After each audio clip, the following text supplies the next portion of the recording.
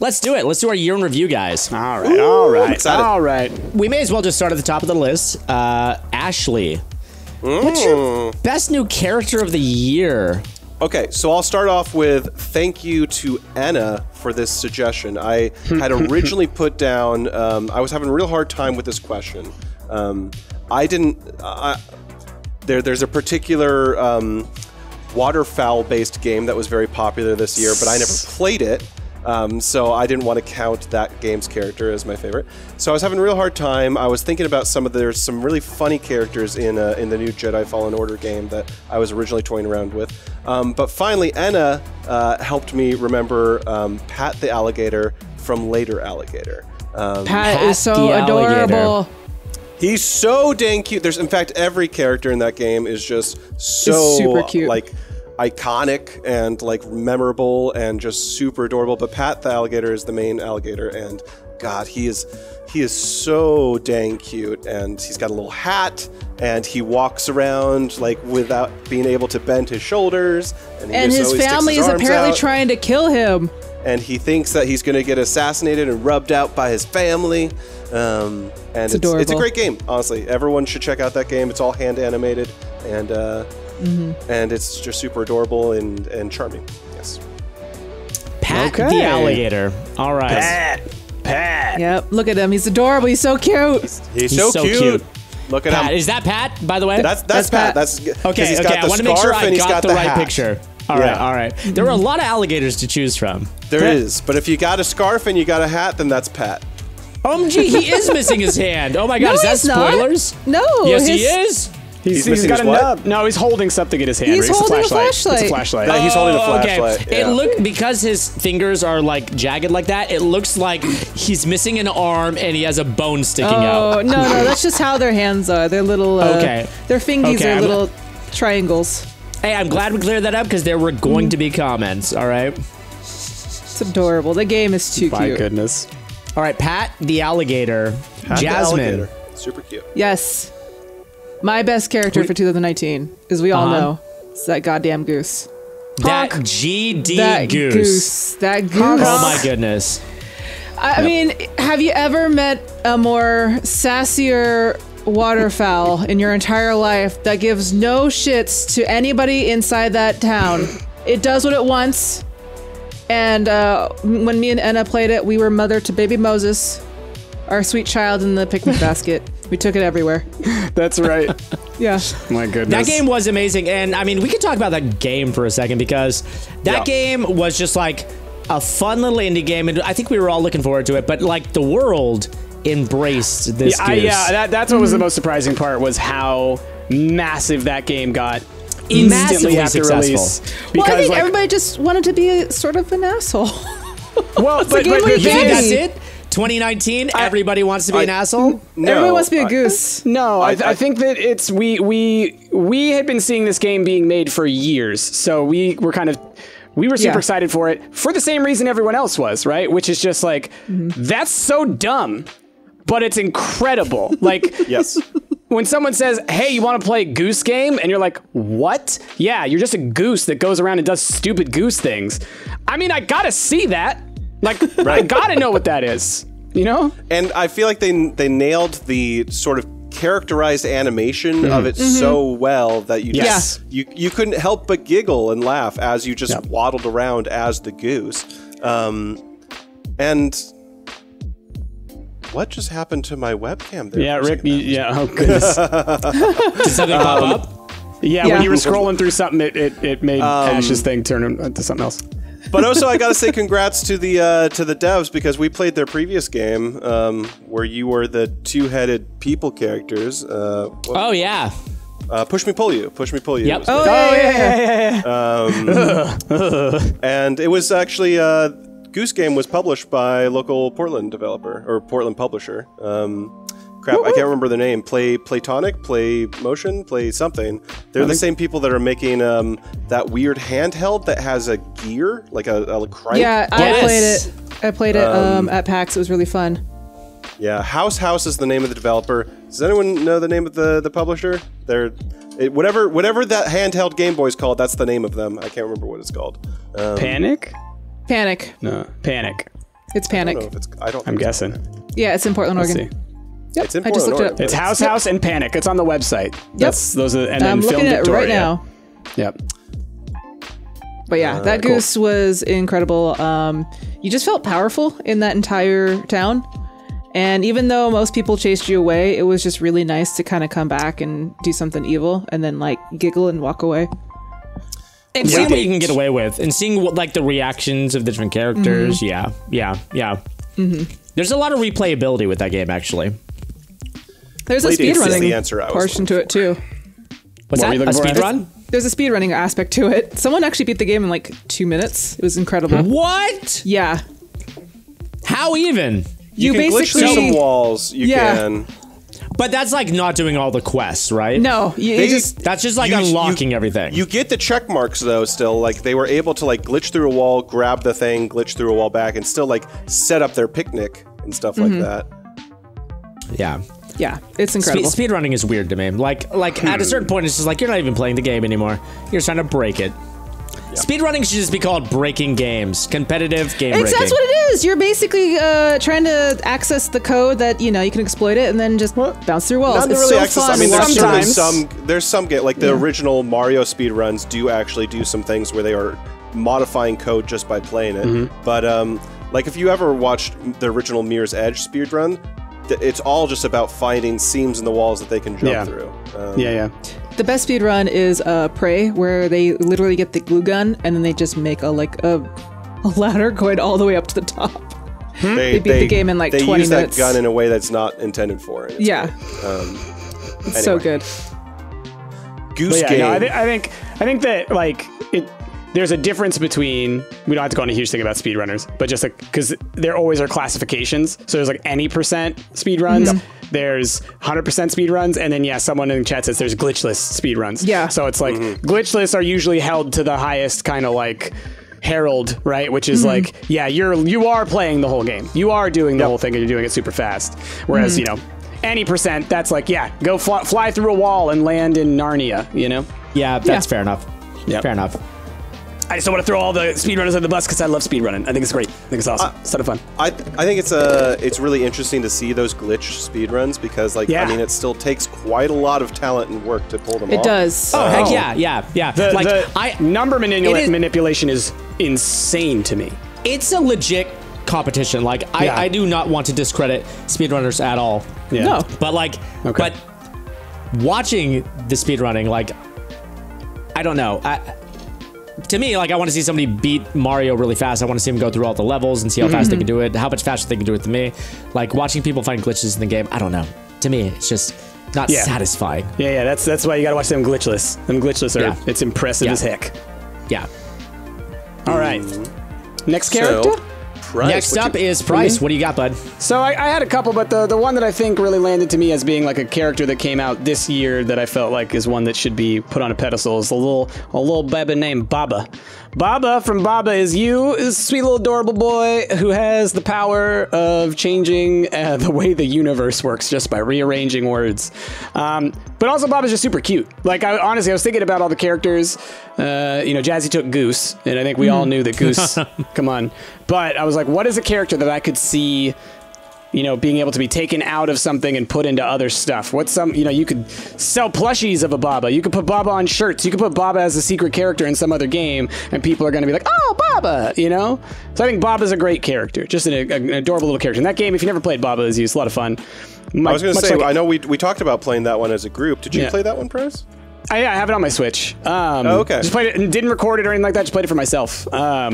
And I never beat it because it is a programming game, and you always end up getting to a point where it's like there's a puzzle that just breaks you. Okay, but Percy from Arcade Spirits, I think, we're gonna leave that guy out of here. I don't know. He's pretty cool, I guess.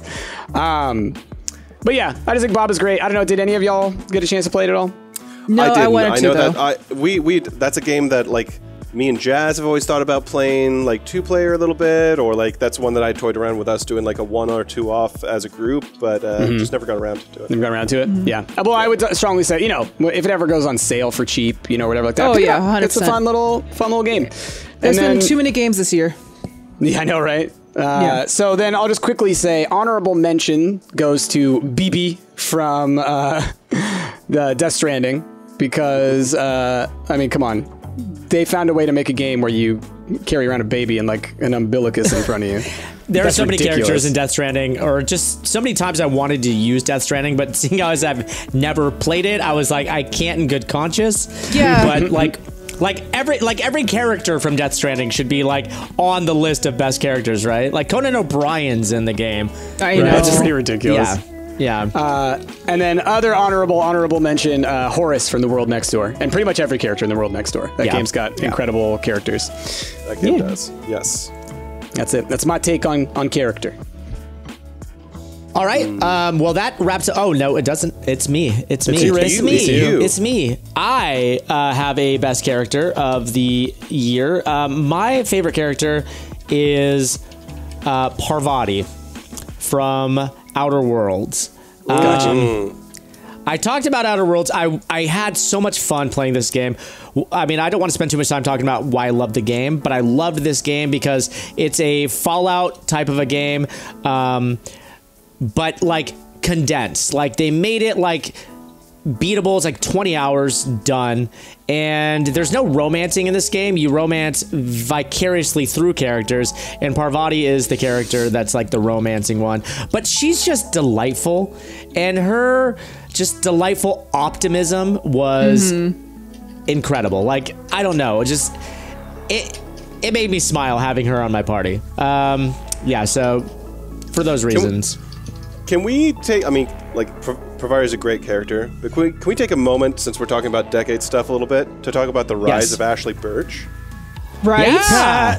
Good for her. She's great. So she voiced Parvati, and she obviously, you know, people know her from Horizon Zero Dawn. They know her from Tiny Tina from Borderlands. But I mean, good lord, if you guys don't know, check out Hey Ash, What You Playin', where she got her start with her brother Anthony Birch. Making just silly YouTube videos. Actually, making videos before YouTube was even a thing, making Destructoid videos. Or crazy. Was it on Destructoid or GameTrailers.com? Game Trailers. I think it's the Game Trailers. For a while, they were on Game Trailers, I watched them there for like a year. Good for her. She wanted to be a voice actress. They since he worked at Borderlands, or worked for Borderlands, you know, at Gearbox. Basically, Gearbox has this thing where anybody that works within their company can, if they want to, become a voice actor in their games. And of course, her brother was a writer, so they're like, let's get her in there. And then she just took it more and more seriously. Now she's like in OKKO. She's in like so many different like cartoons these days, and other like not just video games, but actually like cartoons and media, like in Disney, on Cartoon Network, and like Nickelodeon shows. It's insane. She has gotten real big, and I'm She's huge. For real. She's everywhere. Yeah. I like seeing her at the video game like awards. every new AAA game, it's kind of hard not to find her being one of those characters, you know? Yeah. Anyway. Love Ashley. I mean, she's Aloy, I love so, Parvati as well. Probably my favorite character from Outer Worlds. Definitely, yeah. And I mean, like, she got big because she was silly, but like seeing her play characters like Parvati and seeing her play characters like Aloy, who I didn't even realize she was Aloy at first, like, because she's just talking like her normal self, you know? She's capable of just playing serious, and it just shows the range that she's got. It's pretty incredible. Super stoked to see her as successful as she is. Convoluted in chat says someone has to replace Tara Strong eventually. Don't you dare! Yeah, she's wonderful. She might live like what's her name, June Foray. Tara Strong might just be like June Foray, live forever, living until the 90s, still doing cartoons. Yeah. All right, guys. So that's been best characters. Now we're gonna go into best sequels. All right. So I think first up we've got Ash. What's your best sequel, man? I actually had a hard time with this question. I'll admit there weren't a ton of amazing sequels. There was not a ton of amazing sequels that really spoke to me. So I'll say of the ones that I played, I think that I got to give it to Borderlands 3. Borderlands 3, I think, you know, it has problems on its own, but I think it is a significant improvement over every previous Borderlands, like a significant improvement over every previous Borderlands. It's got very wildly, dramatically different environments, which was always my biggest problem with all the previous Borderlands, is you are stuck in this like brown gray area forever. Especially in the first one, and then they replaced like brown with cities, and you're like, okay, now I get brown in cities. Okay, exactly. There's so many different environments in Borderlands 3. Honestly, one of the things, the main problem I have with Borderlands 3 is I actually get like gun fatigue. I get so many new guns so rapidly. Yeah, like within 15 minutes, I have to go to a vending machine to just like get rid of my entire inventory, basically. Like anyway, it's still a great game, and I do think it is like the best of the sequels that came out this year, in my opinion. Okay, fair. I have not played that game yet, so. It's fun. I haven't either. I mean, it's definitely one of those games that I'm surprised we didn't play together. It's unfortunate because there are these games that were like, it's a 4-player co-op game. We know it's not really going to do well for the channel, so there's not much opportunity for us to play it together, you know, especially with it being $60. If we wanted to play it each, then we'd have to buy it all. Yeah, it's one of those things where I'm sure that 2 years from now, it's going to go on an amazing Steam sale, and we're going to play it together. Yeah, Rick, I'm guessing I'm going to shoot my shot. Next Stumptmas, I imagine all 4 of us will play it at some point. I bet I'm guessing it will go on sale somewhere mid-year for cheap enough that we will all pick it up. And then there's going to be a thing. And there's going to be DLC. All 4 of us play. What all 4 of us play this one? I guess we'll all play it. I'm gonna shoot my shot and say that both Price and Rick have not read the Discord message that I sent probably a month ago saying that. Oh no, I know we get it for free. Yeah, we get it came for free with Borderlands. Yes, I know. I get that, and I also get Outer Worlds. I know, Ash. I know. Love you. I want to shoot my shot and say that we always have issues with scheduling, and we probably won't be able to play it together. Well, right. No, that's what I was saying. It'll have to be. It won't be until next year because it'll be until Stumptmas. Exactly. When we are like, all 4 of us are going to play a game. It'll be like all 4 of us are going to play a game that we'll never be able to put on the channel because no one watches that on our YouTube channel. So I guess we'll just do it on stream. Yep. All right. Yeah. So Borderlands 3, Ash's pick for best sequel. Yeah. And because there are so few, I find us aligning. Price, I don't want to spoil anything. I'll say, let me say my backup one. And then you and Jazzy and the 3 of us can discuss the one that we all said say your backup because I want to talk about that too because I kind of wanted to use that and I was like, can I? But so let's discuss it because I'll tell you exactly why. Yes. So one of my 2 options for best sequel of the year was Resident Evil 2, which obviously is a remake, but it is also a sequel in the Resident Evil remake series because they remade Resident Evil 1 and then they've remade Resident Evil 2 and next year they're remaking Resident Evil 3. So yes, it's a squeakquel. And it's incredibly made. It is, I loved survival horror games in the 90s through like the early 2000s. Like it was the Resident Evil games and like Dead Space and Dead Space 2, incredible. And then there was just sort of this like period of time where like survival horror just became jump scare horror. Like, it just became Five Nights at Freddy's and you know, Emily Wants to Play and all that kind of stuff. And there just were no good survival horror games being made that I was playing. I've heard Enemy Within's really great, and I've never checked it out. But Resident Evil 2 Remake, man, it took me back. Oh, so good, so well made. I know people will correct me and be like, it's not the first survival horror. And I know that Resident Evil isn't the first. I know that, like, Clock Tower was the first, or, like, there were others before Resident Evil. Alone in the Dark, I think, is the first one, actually, Resident Evil is definitely the first game that popularized the survival horror genre. In the West, for sure. So, like, Resident Evil 2 was so good. Hearing you, like, explain it that way, justify it that way, I should have gone with Resident Evil 2 because it definitely was a great game and I really enjoyed the hell playing it. I love the Resident Evil series. I like the Resident Evil 7 series. I wish that they would have just gone with 8 and like continued that like sort of reboot thing that they had going because Resident Evil 7 was kind of a reboot of Resident Evil 1. But yeah, agreed with you. But with that being said, what is your pick? Actually, no, Jasmine. It's Jasmine's turn. Well, like we said, we all the 3 of us agreed in the same put it on there. We all game. Put it on there. We all talked about Risk of Rain 2. And I think when I was thinking about sequel, I was thinking, is it like a sequel, like a direct, you know, storyline sequel? And I was like, you can, you could say that, or you could say like a sequel that improves upon the original. Definitely Risk of Rain 2 improves upon Risk of Rain 1, which was, you know, pixel side-scrolling game. This one actually is like full-on 3D. They completely, you know, changed the aspect of like how you actually look over your shoulder. They have the same monsters that you fight, but it's definitely a much bigger improvement, and I thought that was a better sequel. In that, in that regard, for that definition. Yeah, and I'll agree with you, Jazzy, and I'll say even more. I would say it was a highly ambitious sequel to say we are going to completely change the gameplay because we're taking it from 2D to 3D, and it's like, man, what I hated Risk of Rain, and I still hate Risk of Rain. I do not enjoy playing the original Risk of Rain. Risk of Rain 2 I love. I love Risk of Rain 2. I play it all the time. I have streamed it a number of times, and that's one of the few games that I play for myself. I can't even think of how better you could encapsulate what a good sequel is than to say, yeah, you took a game that I hated and made it a game I love. Yeah, exactly. And spoilers. Bravo. We all picked this. Except with the exception of Ash, Jazz, Bryce, myself, our best sequel of the year is Risk of Rain 2. What were you going to say, Jazz? I'm just saying, I think it was, I really did not like the first one. It was not fun to me. And because it was incredibly hard, and the side-scrolling aspect of going up and down different levels was just too much. But this one is just like, it feels more fluid, it actually feels complete, and it improved in so many more ways than just one, you know?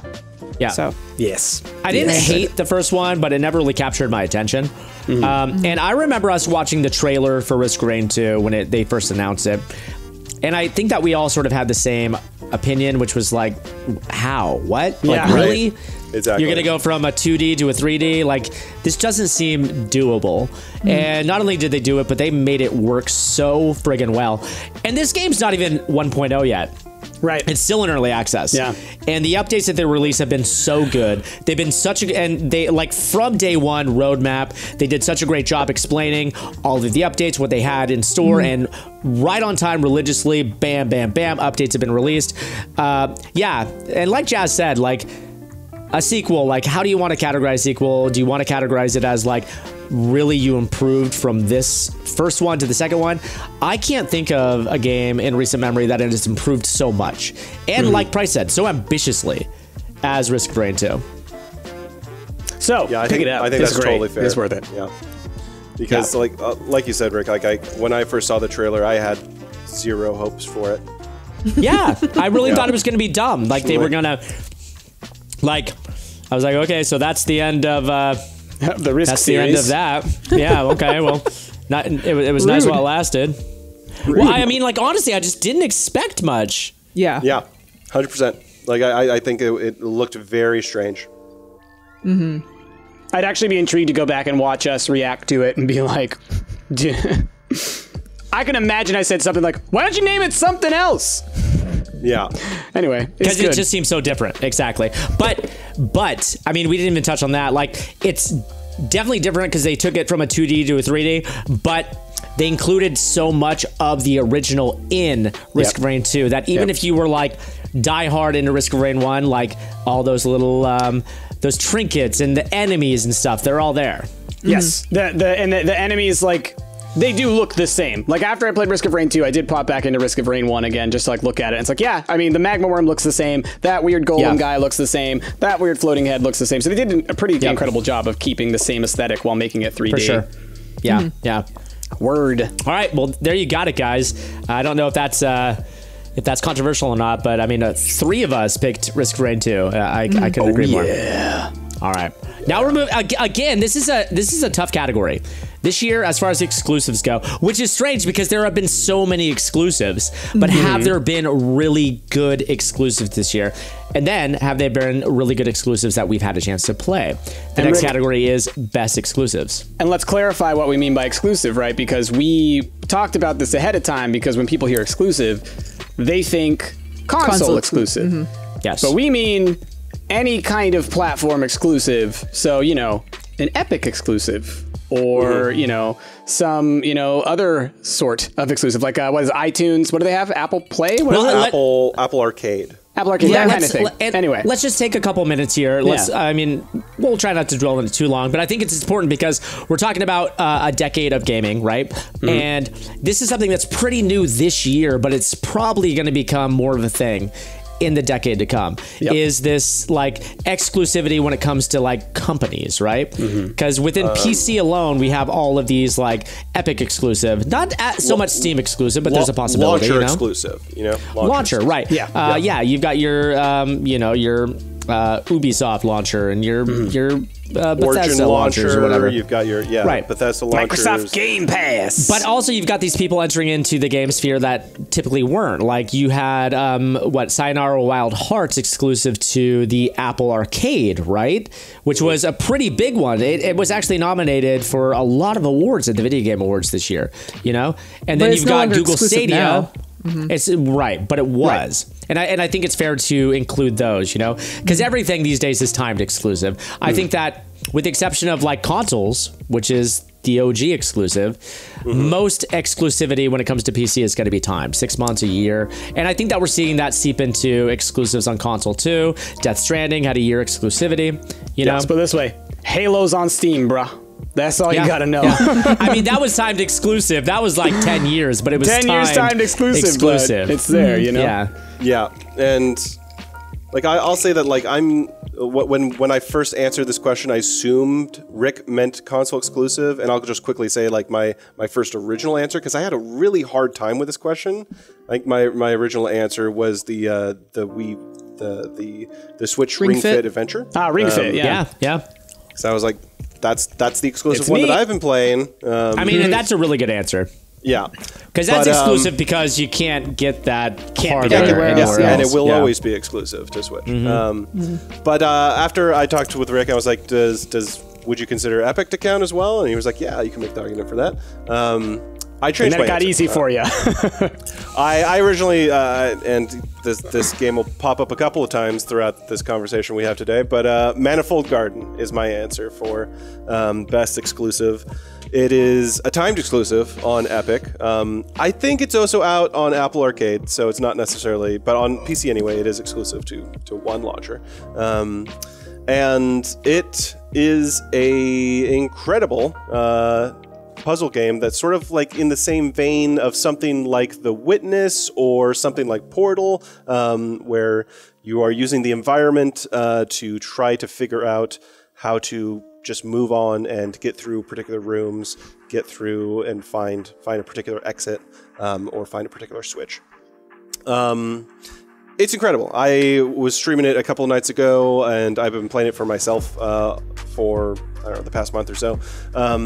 And it really did take me by surprise. If you guys have not seen this game, it looks like the scenes in Inception where you see the buildings collapsing upon themselves, because that literally does happen in this game. It's sort of Escher-esque, right? Like very MC Escher. You literally do change gravity a whole lot. You walk up to a wall and press a button, and suddenly you're up on that wall. And that's a big part of the puzzles. Another thing that I struggled with, I have a fear of heights, is that you end up having to fall a whole lot. And has that helped you with your fear?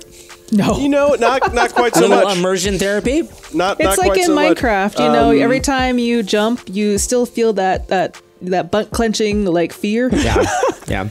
It's terrifying. The developer of the game, William Cheer, was nice enough to actually be in our stream a couple of nights ago, and cool. I asked him, I was telling chat like I have this extreme fear of heights, and he was like, I do too. I was like, why did you do this, William? And he was like, immersion therapy. Yeah, there you go. Just to remind everyone, immersion therapy doesn't work for everybody. No, I mean, it for does many work, people, apparently. For many people, it makes things worse. It really depends on the person. I just want to point that out because, like, a couple people people think, don't do it. Did point out Manifold Garden is apparently available on a couple different platforms. No, so it's out just on Apple and on Epic right now. That's it. But it is going to be... somebody said it's on Switch, but apparently they must be mistaken. It is coming out like first half of next year. I know this directly from the developer being in our chat. First half of next year is going to be on all the consoles. And then October 2020 is when it'll release on Steam. So other launchers on PC. There you go. There you go. All right. Cool. That's neato. Yeah, Ash has been telling me to play this game for a long time. I know Price is a big fan of The Witness as well, and so I was gonna say you guys are into those puzzle games. Yeah, anyone that likes The Witness, I think, would love this game, and anyone that just like loves symmetry and architectural amazing structures should play this game because I just want to go back and play Myst over and over again. Can we just do that together as a group? And I will also say, and I'm not trying to be a shill for Epic here, but if you are a fan of games like Manifold Garden, you really need to have an Epic account because they've already given away in the past 3 months. They've given away The Witness for free, and they've given away Cube and Cube 2, I believe they're called. Similar puzzle type games. They've given away several games in the genre for free. Legitimately, there's so much you can get. Yes. The Epic hate, I get it. A lot of people don't like it, but man, the amount of games I've gotten for free. So many great games for free. I honestly can't get it anymore. Just deal with the fact that there's multiple launchers. The Epic launcher is not a bad one. There's worse launchers by this point. So at this point, it's there is no way to stop the onslaught of the launchers. Everyone wants their own launcher, like everyone wants their own streaming platform. I'm sorry, you're gonna have to have Netflix and Disney and Hulu and CBS Access, and you're gonna have to have Steam, and you're gonna have to have Epic, and you're gonna have to have Ubisoft, and just get used to it. Just get used to it. Once one company proves that it is viable to have your own launcher and compete, then guess what? Everybody's gonna do it. Not saying it's good, but it's the reality we live in. It's the future. Yeah. So, cool. That Jasmine, you're... wait, actually, hold on. I've got the wrong picture booted up here. I grabbed the wrong picture. Ruh-roh. Jasmine, hold on. I got to grab the right picture. That's the one I wanted to have for you. Let me just move that. Agreed with Enna. We all know which one the worst launcher is. Yeah, Origin is by far the worst. Microsoft Microsoft is pretty bad too. For as good as Microsoft is at making consoles, it is unforgivable that their launchers are still so bad. I'll give them credit at least that their newer Xbox beta launcher is so much better than their Windows Store. The Windows Store is better.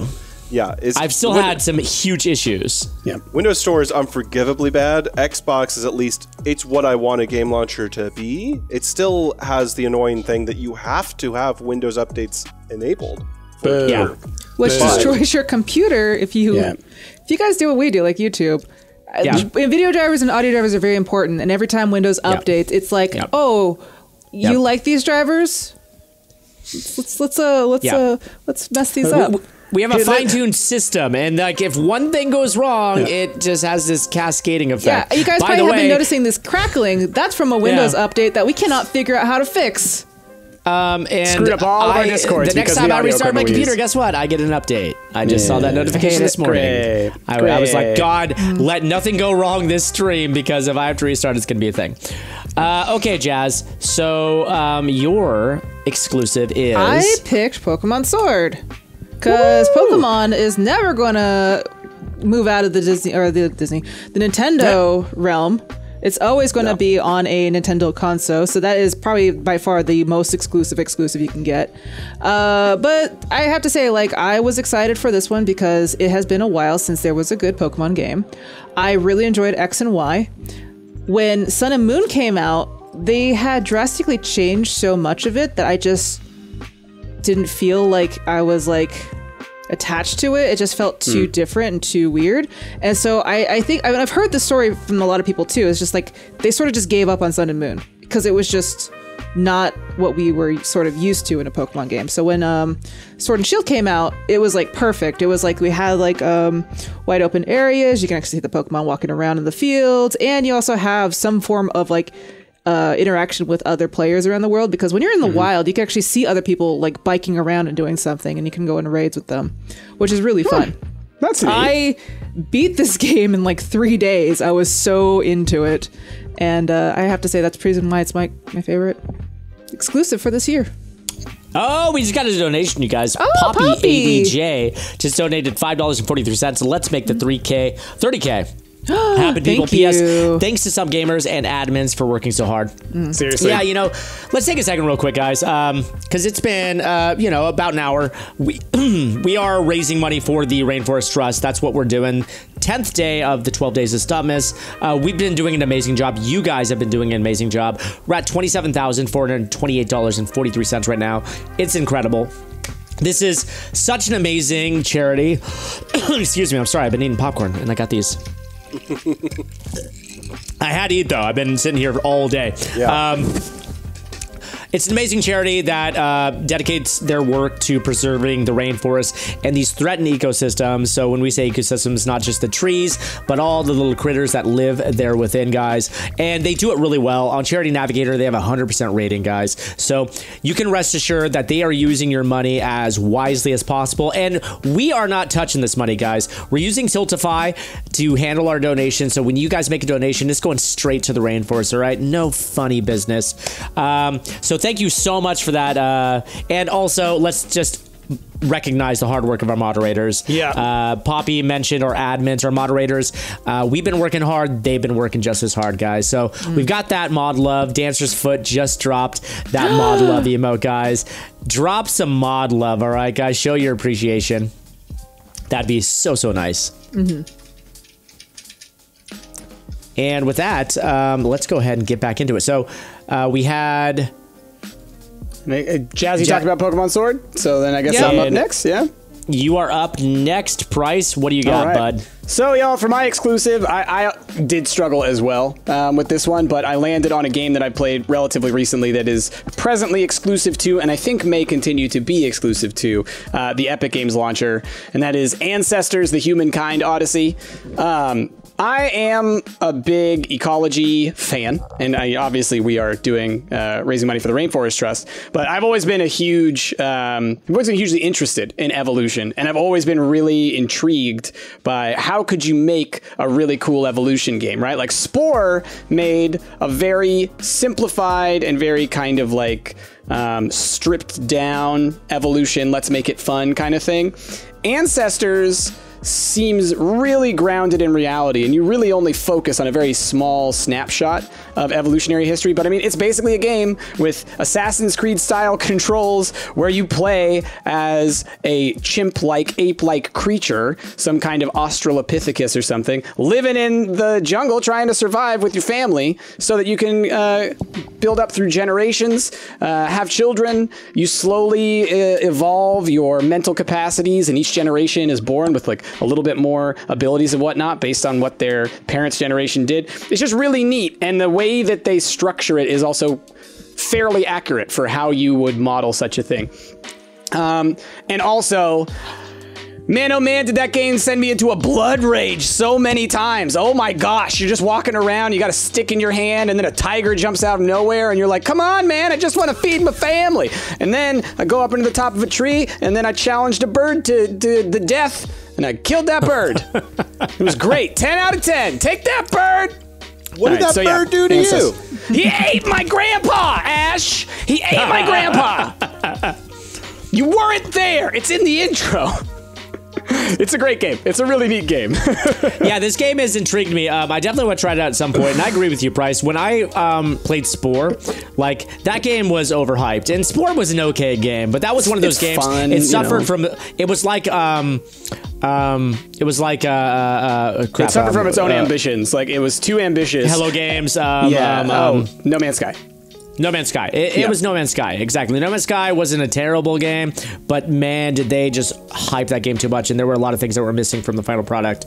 So seeing a game where you actually get to evolve in like a proper way, that's pretty dope. That's pretty dope. Yeah, it's a neat one. It's a neat one. So yeah, Ancestors, check it out. Check it out. It's pretty great. All right, and then for my exclusive, I had a really tough time here. Again, I mean, we talked about it at the top, but like having, oh my goodness, Jezebel just reset for 26 months in a row. I'm home from Seattle. The wedding was great. My friend was so happy, and now there's snow everywhere. Oh, snow everywhere. Snow. Oh, do you have snow in Seattle? No, she's home from crap. Seattle. I think she's in Canada, right? Oh, yes. Excuse me. Yeah. Okay. There's snow everywhere. Snow. Yes, that's true. All right. So I picked Ace Combat 7. Which I didn't know that you played this one, Rick. I did. I went and bought it before it actually, and it was exclusive timed. It's out on Steam now, but before it was, I actually went and traded games in the old-fashioned way at GameStop and picked up a PS4 copy of this. Okay. Because I've been a fan of the Ace Combat series for a while, and the last few, Ace Combat 5 and 6, were kind of snooze fests. Ace Combat 7 was actually a return to form and a lot of fun. And honestly, I just love playing these like flight sim kind of games. And Ace Combat 7, as far as they go, like with the exception of like the ones that are like train simulator, where it's like legit, like you're flying passengers through the air and autopilot and get them and land them safely. It's the best. And honestly, it was slim pickings when it comes to exclusives this year. We had a lot of different platforms that had a lot of different exclusives, but like having an exclusive of the year was very difficult this year. Honestly, it was slim pickings. It was difficult just trying to find a list of exclusives.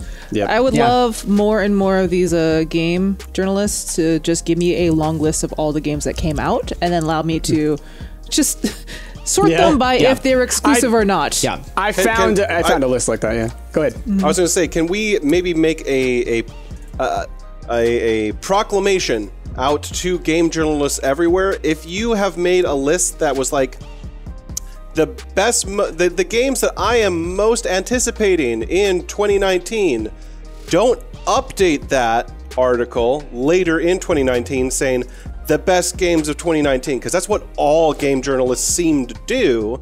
And then you're looking through this list and you're like, none of these games actually came out this year. Last of Us 2 didn't come out. What are you talking about? There are so many games. Like, if you go back to February when a lot of sites were releasing like their most anticipated games of 2019, half of them did not come out. Right. There were so many games. Like, there were some that were like Beyond Good and Evil 2. I was like, you really thought that game was going to come out this year? If you thought that was coming out this year, you were a fool. It's because they probably tended to put a date on it, and then they probably extended it. But even when because they announced that at not this year's, but last year's E3. And immediately we knew, like, that game's coming out in like 3 years. Like, at best, 3 years. Because there was no gameplay. It was a tech demo. Like, they had the trailer. That's all they had. Nothing playable. I still don't believe that Cyberpunk's coming out next year. It's no chance. I'm in the same boat. I still don't believe it. Like, I'm with you, Ash. Like, I could easily see them being like, no, 2021. You know? We will and then see. It really comes out in 2077. That's when we'll really get it. Oh my goodness. And then they're like, ha, fooled you. Cyberpunk today. That's what they'll choose. We were dropping clues the entire time. Yeah. Like, you guys didn't pick up on that? All right. Oh, man. Keanu still looks the same. To Ash's point, true. Ash, similar point. That's why they hired him. Similar point, because here's what I ran into when I was looking for lists of games that people were looking forward to in 2019. I didn't find the updated list that is now just my favorite games that came out this year. What I kept finding was, here are my anticipated lists, like when I searched for it in Google, and then when you go to it, they've updated that page to be, here's what I'm looking forward to in 2020. So it's like the Google search term still thinks it's the thing from 2018 or 2019, but then you go to it and it's the one for 2020. It's like... Exactly. New page, friend. New page. My thing is, like, I don't think that that's your work. No, I don't think that that's Google's fault. I think that those websites are actually putting it in there to get those hits. And exactly. The websites are doing it because it's already got views. It's already got a number of clicks. So if you just change the actual title on the page but don't change the metadata, then it will remain as a highly searched thing. Even anyway, yes, I hate it. We know how you're cheating the system there, journalists. All right. On to the next category, guys. Best game setting. And this one's tough. Like, honestly, next year I think I'm going to change this category. It got grandfathered into this year. I like it. I like it. Let's talk about the best game setting. I love it. So this one, a boring answer from me because you just heard me talk about it, but I picked Manifold Garden again. Originally, Manifold Garden was only listed here. It wasn't listed at Best Exclusive because I originally picked the Switch game. But anyway, Manifold Garden. I'm gonna gush about it again. It's amazing. The environment will take your breath away because you start indoors in that game, and the moment you step out and you see this level, this structure that you have just gone through, and you take a look at it, and then you take a look out into the distance, and you see that same structure repeating over and over again, and then you look down and you see the same structure beneath you and above you, and if you fall off of this structure, you fall back down onto it. And that's an actual mechanic in the game that you have to use many times to get to different places in that structure. It's incredible. The environment is so good. Go play it. Manifold Garden. Oh my goodness. Ash making a compelling case for Manifold Garden. Do it. It is really fun to see like like an area that you're walking in fractionally repeat over and over again, and no matter how many times you jump in that direction, you always land back on the place that you were just at. I believe the developer said that their engine repeats the structure 128 times. Whoa. So, Yeah. Wow. That's a lot. That's a lot of it's times. crazy. My goodness. All right, Jazzy? Jasmine, your best game setting? I had 2 of them, but honestly, Later Alligator is probably the best game setting. You're in Alligator, New York. Everybody's an alligator. It's all hand drawn. It's super damn cute. And like, what I love about it is it's the animation studio is Small Blue. They're, they do like Spider-Man or, Peter-Man and Batman. Not only do they put themselves in it, in that sort of thing, but they also put in like other YouTubers as like crocodiles or alligators. Nice. And it's so damn adorable. Honestly, if you guys want a really good point and click game, I would choose that one. It's super wholesome. It's incredibly sweet, and the animation is just it's so like you just fall into it. It's just so good, and everything you just want to look at everything because everything's so finely detailed. Everybody has like little quirks. It's super cute. I know that a question that we get often is like, what game should I play with my kids? Is this one that they should play with their kids? It's adorable. Yeah, I mean, like this one would be really good with kids. It's very wholesome. Like when you actually go and talk to his family members, each one wants you to do a specific task or like a puzzle, and they'll give you a little bit more information about what happens at the event. And the puzzles are like as simple as doing like a sliding puzzle or, swatting flies away from a guy while he's trying to meditate. And it's good. Every puzzle is sort of made for the character that you're talking to. So. Cool. My second setting is Plague's Tale: Innocence. That game sort of came out of nowhere, and me and Ash like ate it up when it showed up. You're in like, what was it, like 1440, like France, like really like far back in history in France. And there's just like rats everywhere, and it's destroying the countryside. People are getting killed. It's just this terrible, terrible plague that's just like just destroying all of this French countryside, and it's really interesting to be in a setting that's far back in history, and sort of just trying to figure out like what's going on, why are these rats here, why are these people chasing us, what can we do? So it was really fun. Gotcha. Yeah. In my head, when I saw that on your list, I was like, wait, how is that not worst game setting? It sounds horrifying. But it's cool because there's some really nasty parts, but then you go out to the countryside and it's just beautiful. Right. It's like that. Yeah. The juxtaposition makes it even more beautiful. I totally get that. I totally get that. Those are two very drastically different games. Like one's super cute and one's a bunch of rats that's going to eat your face off. Yes. Yeah. Oh man.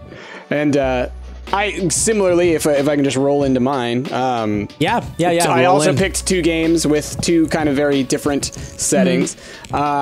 So the first one being The World Next Door. I thought that Emrys was absolutely gorgeous, and I love anything that is like stylish and like when I originally went into art school and everything, I was focused on character design. I've always been focused on character design.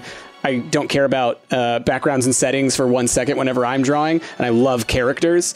And the world of Emrys matched its characters. It was bright and big, and even though like the town was small and everything like that, just the little details, like the little tram that you take to leave the town to go to all the other places, like the little like merchant square where you go over to like the soccer field or whatever, and there's all the people on the track and everything like that. Like it was just such a beautiful little setting that's so unique and so different. Like it's something I haven't seen before. And for me, anything that to me feels like it's out of a dream, like it's something that that I've never seen before, it always captures my attention. So I loved all of the design in The World Next Door. Like it's an incredible game. I agree with you, Bryce. Like, especially the character design. Like, what's the character with like his head opened up basically, and he's got like planets coming out of it? Yeah. I can't remember his name off the top of my head, but yes, he had the eyes closed and the green orbs coming out of his head. Cornelius. Cornelius. Is that his name? Yeah. It was something like Cornelius, but not quite. It was like Cornelius or Cornelius or something like that. Yeah. But yes. Brilliant artwork. Yeah. Exactly. And of course, Horace, my dude. Yeah. Which, just so you know, that's a cat skull. Literally, the artist, she had a cat skull in her apartment that's like a design thing that she has around, and she was like, I'll put that on a character. I just love the story. I know it's a cat skull because we had some amazing fans that showed up to our meetup at PAX last year, and they cosplayed The World Next Door, and one of them cosplayed Horace, and we were like, where did you get that amazing mask? And he was like, incredible. I bought a cat skull mask. And we're like, it is exactly the one. It is exactly the Horace. Yes, it works I believe so these three characters that we're seeing right here were who they were cosplaying as, right? I believe that's who they were all. That is them. Yep. Yeah, I think that is all of them. Yep.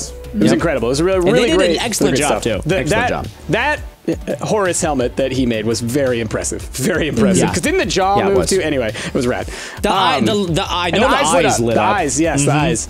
Yeah. All right, so beyond World Next Door, gorgeous. Another gorgeous game for me was Total War. Cornell, that was his name. Thank you. Cornell, like Total the university. War, Three Kingdoms. I thought it was gorgeous. I've always been a huge fan of the Dynasty Warriors series. When I was in high school, I actually read Romance of the Three Kingdoms. That's how big into Dynasty Warriors I was. I was like, I'm gonna go read this ancient Chinese folktale. Real dense, my friends, but. That setting I've always been fascinated with. It's just this period of time in China where like everything, just like the clothing and the designs, everything was just so big and bright and beautiful. And so what I love about Total War Three Kingdoms is that they actually wanted to capture that, even though the Total War games have always been so grounded in reality. So the game actually has two full different skin sets, essentially, that apply to the game. One that's called Romance and one that's called Realism. Realism looks more like a Total War game. Romance has big, bright colors. Everything looks like kind of painterly. It's a really gorgeous setting, and I just thought that they did such a great job of making me want to play a Total War game, but have it feel almost like a fantasy. Like it's all grounded in reality, but it almost felt like a fantasy. So yeah, gorgeous game. And the cinematics and everything in it too, like everything's done with these like really neat, inky, kind of like someone's painting it on paper as you're watching it. Incredible. So yeah, both of those games, gorgeous. All right. And my favorite game setting, I mean, I feel like this is such a cop-out, but honestly, like, thinking about the year, I'm like, I just didn't play enough games. I swear. I rested on my laurels. I fell back on games that were either released last year or just what have you. But with that being said, this isn't a bad setting. No, I think you picked a good one. My favorite setting this year was Atomic Crops.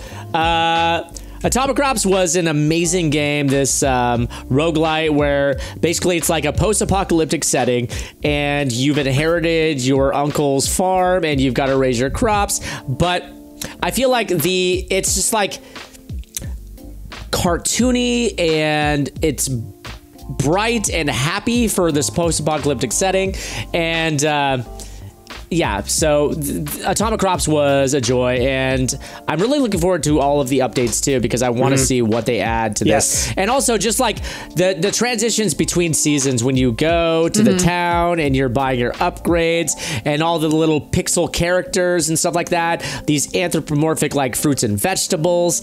It was really cute, and I don't know, there was something just like comfortable about it, you know what I mean? Yeah, like I wanted to be there with them. It was very inviting, you know, despite it being a post-apocalyptic setting. Have you played it recently? Because they added a third year, and they also added a new husband.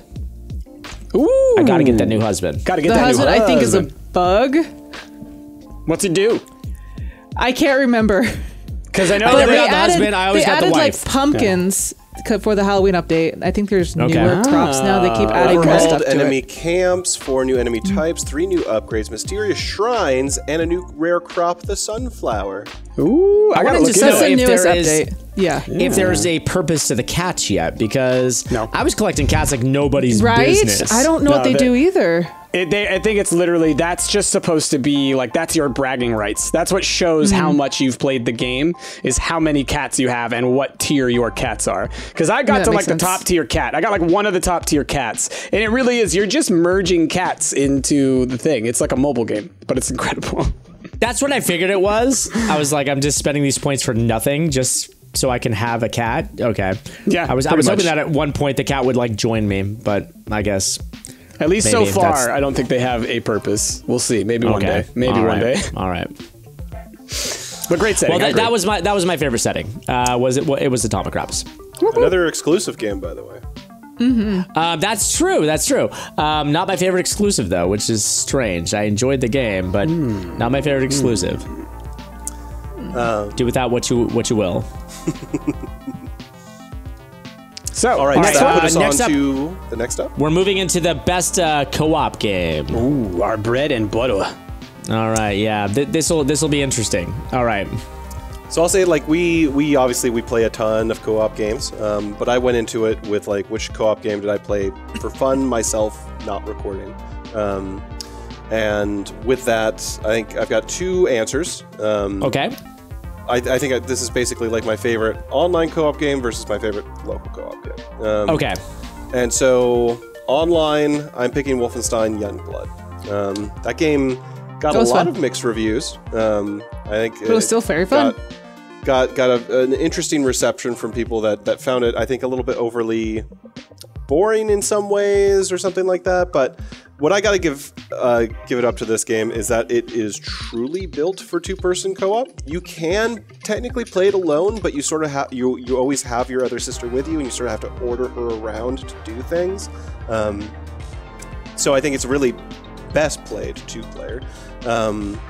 And the whole game, there's so many, I guess, sort of like cute moments between you and your sister where you're either just doing like a stupid little dab high five, or I don't know, you're in some ways getting a different power up that your power ups help your sister in different ways. So your power ups don't help you, your power ups help your sister.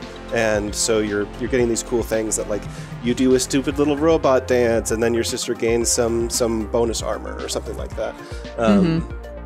Anyway, I thought it was a really, really fun one, meant specifically for 2 people, and me and Jazz had a really fun time playing that.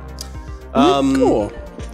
My favorite local co-op game is Unrailed. Like, I think I went into that game thinking that it was probably going to be a one-off for us. Yeah. And now I'm fairly excited to play it whenever we do play it, just because, I don't know, it's such a simple concept. Like, there's nothing new in it left for us to see, but I think that there's always strategy and improvement to be made to how simple its gameplay is. So, I don't know, with such a simple and unique and charming game, I think it's something that everyone should play as a local co-op game. And it can be played online as well, but I think it's best played local. And I agree with you. Like, I thought it was gonna be like Crossy Road at first. Like, I was like, this is gonna be like just one of those, almost like I mean, as far as the art style goes, I was like, it's like a Pac-Man 256, Crossy Road kind of like thing, you know? Yeah. Kind of like a mobile app released on Steam, but it's not. There's a lot to it. There is, and I think that there is a lot for the devs to explore with it if they want to. I mean, I think what they have already there is very solid. There's certainly more that they can continue to add to sort of like mix up how the gameplay works by adding different trains that add different train cars that add different modifiers, add different worlds that cause different havoc to us, and maybe different enemies or something like that that can present challenges. I think it's just a really solid all-around 4-person co-op game. Oh, I just thought of another one too. Oh man, I'm gonna have to update my list. I know. I see you adding more. I see you updating, and I was like, okay, I'm gonna go grab a screenshot for that real quick. I just put another one in there. Like, come on, I how did we actually- not put that in there? Can I talk about just one more honorable mention, if you guys don't mind? Yeah. Go for it. We We got a lot on just here because now. I thought about this as I was looking at the Epic launcher a moment ago when Rick was talking about Atomic Crops, and I was like, wait, did that come out on Epic? And I looked at my library and I realized, oh, there's a game that I loved this year that I didn't talk about, which is Satisfactory. Satisfactory is also, I think, best played co-op, and in an incredible version of something like Factorio, and something that I think is just a super blast to play more with your friends, because you can accomplish your factory so much faster. Definitely. With additional help. But also, in my opinion, just sort of like a feat of, I don't know, game engineering magic all in its own. Like, I have a really hard time understanding how the heck they can accomplish rendering thousands of ingots on screen simultaneously without it lagging that bad in multiplayer, you know? So, good on you, Satisfactory. Yeah, Satisfactory was a lot of fun to play. That was one of those games where, like, when it comes to playing games, there's only so much time we have in our free time to play games. So a lot of the game playing that we get done is when we play together. And what we play is dependent on how people like it. Like, if people like watching it, we're going to play more of it. If they don't really seem to like it and things don't get views, then unfortunately we don't get to play it as much. Satisfactory is one that I would have been happy doing like 50 episodes of. I know, right? But unfortunately, it's just like something that didn't capture people's attention, so I didn't give it as much love as I would have liked to, but I still am a part of the Satisfactory subreddit. So I follow the updates through there, and I'm like, whoa, these updates are incredible. I've got to check this out. I'm going to be the odd one out. About it. Oh, yeah? You hated it? I didn't like it, because you guys are so productive, and you guys do everything, like, right off the bat. And it's just like Astroneer, where you guys are, like, pushing ahead with all the technology and doing all this other stuff. And I'm like, okay, cool. I'm going to go walk around and try to find resources. So I'm just going to waste time for 3 hours while you guys are like focused, like laser focused into things. So, which is so funny, because it's usually the opposite. Like in Minecraft, I feel that role where I'm like, you guys are going to do tech stuff and like do this stuff. And I think it's because you're just more familiar with that game. But for some reason, Satisfactory clicked with me, and I'm like, I want to build the most efficient thing.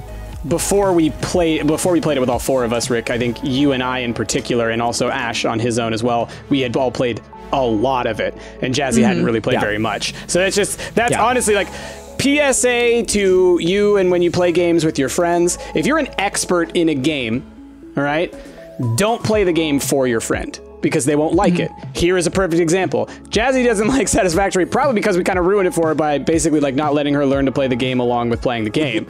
Like, I'll put it right now. I have a couple of friends who they've talked about how they want to get into playing like Diablo and stuff. And they're like, yeah, and then I played with my friend who's like really good at it. And we just ran through dungeons for a couple of hours, and they leveled me up really high. And it's kind of boring. It's like, well, yeah, because you didn't play the game. You didn't go and have to beat the bosses and get your own butt there and have to struggle. If someone just drags you through it, it's like, well, what did you learn? So anyway, think about that. Think about that when you want to get your friend to like a game. Think about how you got captured into it, not like, ooh, I want to show you the end game. I want to drag you to the dungeons. Think of your friends. Come on. Consider it. So yeah, anyway, sorry we ruined that for you, Jazzy. Oh, no, it's okay. It's just, it's that and Astroneer. Those are the two games that are just like, two people can fill those roles really fast. A third person might be helpful, but that fourth person is just like, I can either go and do the same thing, but our world is becoming more and more laggy because we keep adding more things to it. That's the other part, that is true. That is true. That is true. And I will say, I mean, Astroneer was another game I think that Price and I played a ton of, and I think that he and I both like it a lot. It's unfortunate that we played it in a state where it just was not ready for 4 players. You know what I mean? Yeah. That game also had the connectivity problems. Because, I mean, they fixed it a lot. Like, it's very stable now. Oh, it's great now. Astroneer's an amazing game. You should all check it out. But when we were trying to play it at that time, not so much. Yeah. All right, so best co-op game. What you got? I put Borderlands because I enjoyed the hell out of it. Me and Ash still need to finish the game. I would say that it's a really good co-op game in the fact that, you know, it's meant for 4 players to fill all those different roles. You can still play it single player and still have a good time. But like they really improved the co-op aspect of it, like the trading, having multi-levels so that you never feel like, because the levels scale. So every time you jump in the game, no matter what level you are, your friend will have the same difficulty as you will. So like a level 1 can play with a level 30 and still have the same, fun time. And so I really enjoyed it, and it's fun to like show off skins to your friends and stuff like that. So in that co-op sense, that's really enjoyable to me. Plus, it's just funny to enjoy a game with people that have the same humor like style, and that game is definitely really funny. And then also I picked Unrailed as the best local co-op because we've been playing the hell out of it, and it's definitely a game that it thrives on cooperation with your other teammates. I don't know how you'd play this game single player. I just don't think you can. It's so funny that you mentioned that because I've wanted to do it for so long and I just never have. I attempted to do that today, FYI. Did you? What was it? What was it like? I was editing an episode and I realized I ran out of a particular music track. The game updated and it hid the music. So you file. jumped in just real quick to take a peek? I jumped in and I used the music that's in the shop where you can pick an upgrade for your train car. That's the music that I use for part of my Unreal edits. Anyway, you can't play it single player. So I got one controller out and I tapped on my keyboard to put another person in there. I attempted to do the first round single player and I made it like 90% of the way there, man. And then so you can't play at all single player. I could not go fast enough. Like I think it can be done, but like you gotta have a real strategy on how you're gonna play. Because you gotta be that makes sense because you need at least 2 people. You need somebody picking and you need somebody chopping, right? So like that, and then managing the water of your car setting fire, and oh god, it was so stressful. Oh my goodness. Yeah, this game is incredible, guys. I'm amazed at how much playability we've gotten out of it. Honestly, it's and I'm excited to see what the updates are going to bring too, because they've been updating it like pretty regularly. Yeah, each one has been like a nice. There's new carts. There's new stuff. Like it's been a lot of fun to journey along. And like I said about like games like Satisfactory, where it's like people don't seem to like this. Unbelievably, people have not gotten over this game. And I only say unbelievably because it's a great game, but it's a lot of the same thing. You guys just want to see what we can do. Can we get better each time? And so as long as you guys keep watching it, we're going to play the heck out of it. I think it proves that we are all out of touch boomers. We do not know what the people want. Rick. Oh, yeah, definitely. We're just throwing stuff at the wall and it just Not only do we not know, but we want to complain that we don't know. These out-of-touch millennials, they just don't get it, all right? It's all Generation Z now, all right? We're old. What do you got, Price? What do I got? All right, so... Yeah, what do you got? Honestly, thinking about this list was a little tricky because when I think about co-op stuff, I often don't think about a lot of the stuff we play because in my head, co-op is a little more like moving towards a goal, and oftentimes we tend to like play more like brawlery type games, like we're alone but together. But Rick and I just played this last week an incredible, awesome, wonderful co-op game that I think if you're looking for a co-op game to play with one other person, Cat Quest 2, my friends. It's awesome. Like I had it's true. I had no expectations. Yeah, I had no expectations for Cat Quest 2. I had seen the original Cat Quest before. I'd never played it, and it looked to me like kind of mobile gamey, like kind of a simple, stripped down action RPG. As soon as Rick and I started playing Cat Quest 2, I was taken away. I was like, oh, yes. And so we ended up playing, we beat it, and then we did a new game plus the next day. Like, I mean, we had a lot of fun. So I would 100% say Cat Quest 2, awesome action RPG, great characters, great sense of humor, tons of puns, and a ton of replayability. And a ton of replayability. Yeah, a ton of replayability. Yeah, they just added a Game Plus mode, which actually adds a lot to it. And there's things that you can't unlock until you actually do the Game Plus. But yeah, it's super great game. Real quick about that Game Plus. It's not just, oh, new Game Plus, hit new Game Plus and start. It's hit new Game Plus and you set the level range that the next challenge is going to be, right? So instead of the enemy starting from level 1 to 100, you could set it, they start at 50 to 150 or 100 to 200. It's like Diablo. It's got so many difficulty levels. You could play through the game 1,000 times. There are levels of details that the devs put into that game that they didn't need to, but they did because it's a good game. Yeah. So, Cat Quest 2, honorable mentions, Unrailed as well. Like everybody else said, it's one of those fun games that you just sit down and you just start playing and, you just it's immediately enjoyable. It's immediately fun. And I think for us, the types of games where I feel like we thrive and where we have kind of our best times are where we can each have like a job and we stick to that job and we're all communicating and we're kind of like doing this little dance. So it's like Overcooked's a lot like that. Diner Bros is a lot like that. And I think Unrailed is similarly like that. We each have gravitated towards certain roles and tasks, and we've become more efficient as we've been doing that. And so I appreciate. Like I couldn't imagine taking any other role. Like if I had to be the miner / chopper, I don't know what I would do with myself. Well, and honestly, I don't know. Same. Like whenever I try and help you guys move around tracks and stuff, I'm always like, oh no, my head is gonna, and it's just like scanners. I feel like my head's gonna just pop. Like it's too much. So all right, definitely. I see that you added something else to this list too. You got a third choice. Yes, I added one at the last minute. Thank you, Waffle in chat, for reminding me of this one because I do think this is a good one. Actually, I do think it belongs somewhere on this list. Absolutely. The Stretchers on Switch, and want to talk about exclusives? There's a great exclusive for you. Yep, the Stretchers is. Like Ash said earlier, you want to talk about games that you want to play with like your kid or something like that. It's 100%. Kids would love this game. It's my number one choice for a kids game this year for sure. Like it's 100%. What you should play with your kid. Yeah. And it's got this great combination of like Crazy Taxi meets like I don't know, one of the like Human Fall Flat or one of those games where like you play a character who just like wanders around a world and just kind of does silly things, you know. Really enjoy it. I really enjoyed the Stretchers. Definitely big hype suggestion from us over here at Stumped. It's a great arcade game, you know. Like, I feel bad for kids growing up these days who don't. I mean, arcades still exist. They are few and far between, you know. But like when we were kids, arcades were everywhere. Everywhere you'd go, there'd be something to distract the kids. And this is definitely an arcade game. I mean, me especially. I grew up in Las Vegas, where it's like every casino had an arcade. You know, spent a lot of time there. Gotta have somewhere for the kids, you know. Absolutely, this is a game that definitely fits in that arcade, and it just.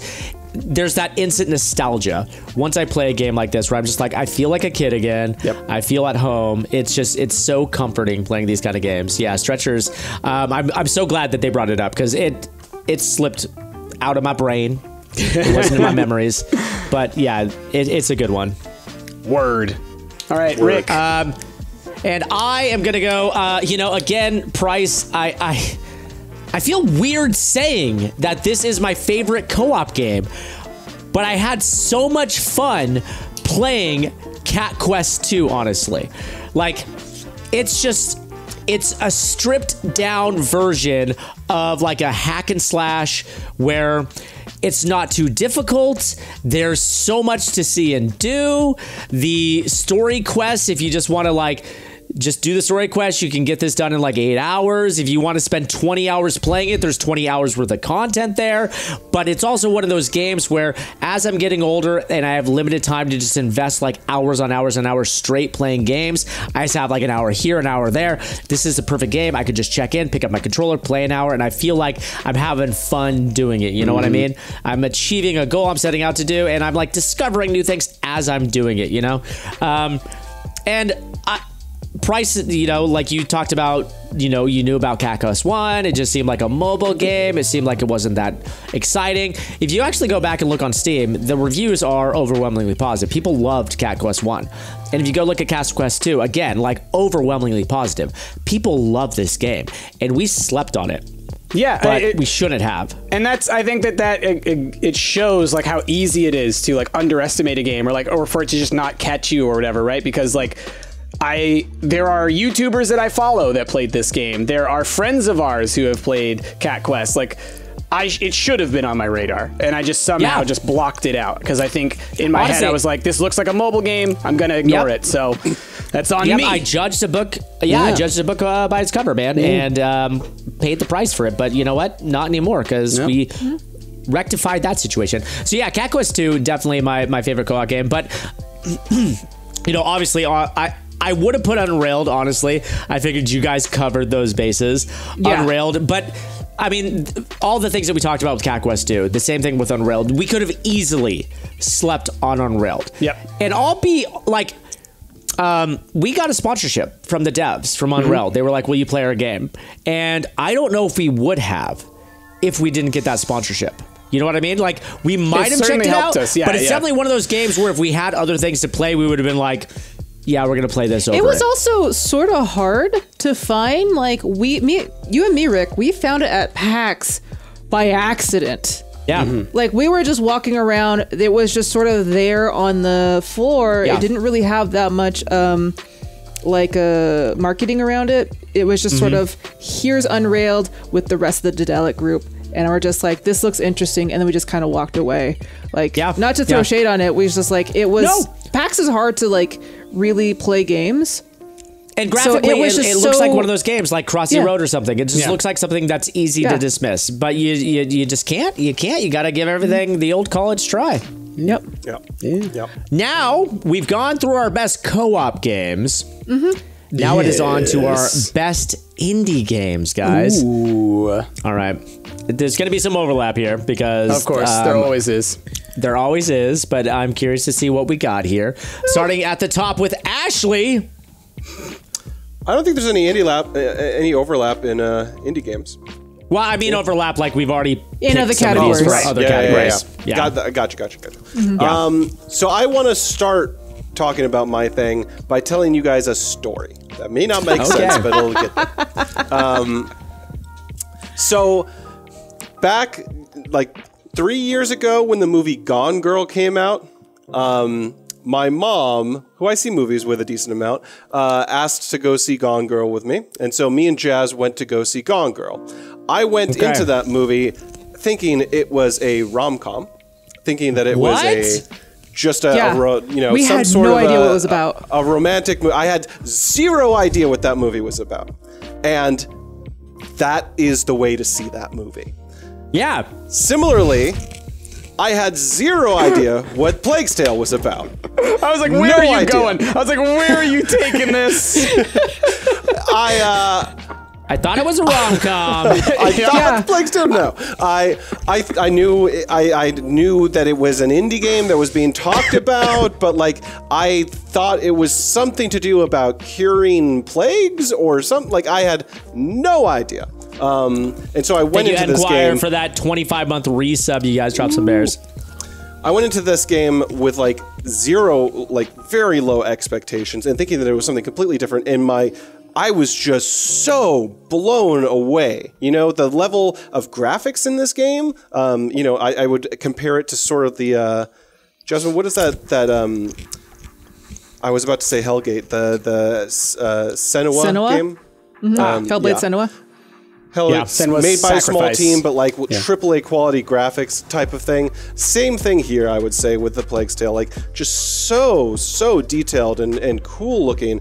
And then the tech that they created for, small spoilers here, the rat tornadoes that you literally control in this game. Rat-nados? Just thousands. Okay, I had no idea about this. I am wow. Rick, stop listening. You can play it the way Ash wants you to play. This is Gone Girl. Gone Girl was a rom-com, Rick. Okay, turn away. Well, I will agree though. When me and Ash went to see Gone Girl, neither me nor Ash have read the book, knew anything about it. We were like, this sounds like a rom-com. We had no clue what we're getting into. I was changed.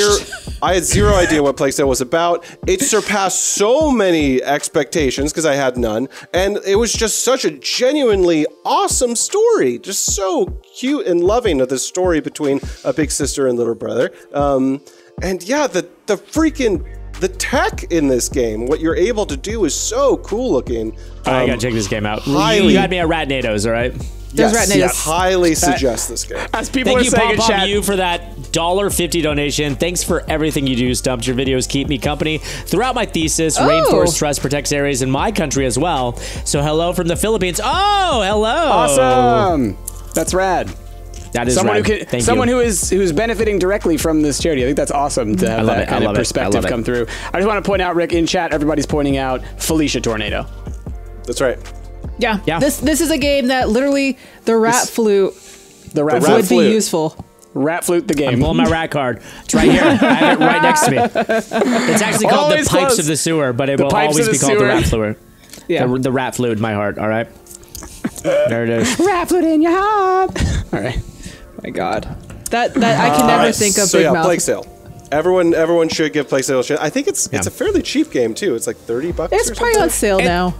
Yeah, this is one of those games where I'm like, this seems like it could have yeah. easily come from a AAA studio too, which is like, right? It's always impressive to see that from an indie studio, you know? What's crazy is it sort of like had no press around it when it came out. Yeah, like we were That's just why like, I had like no knowledge of it. Yeah.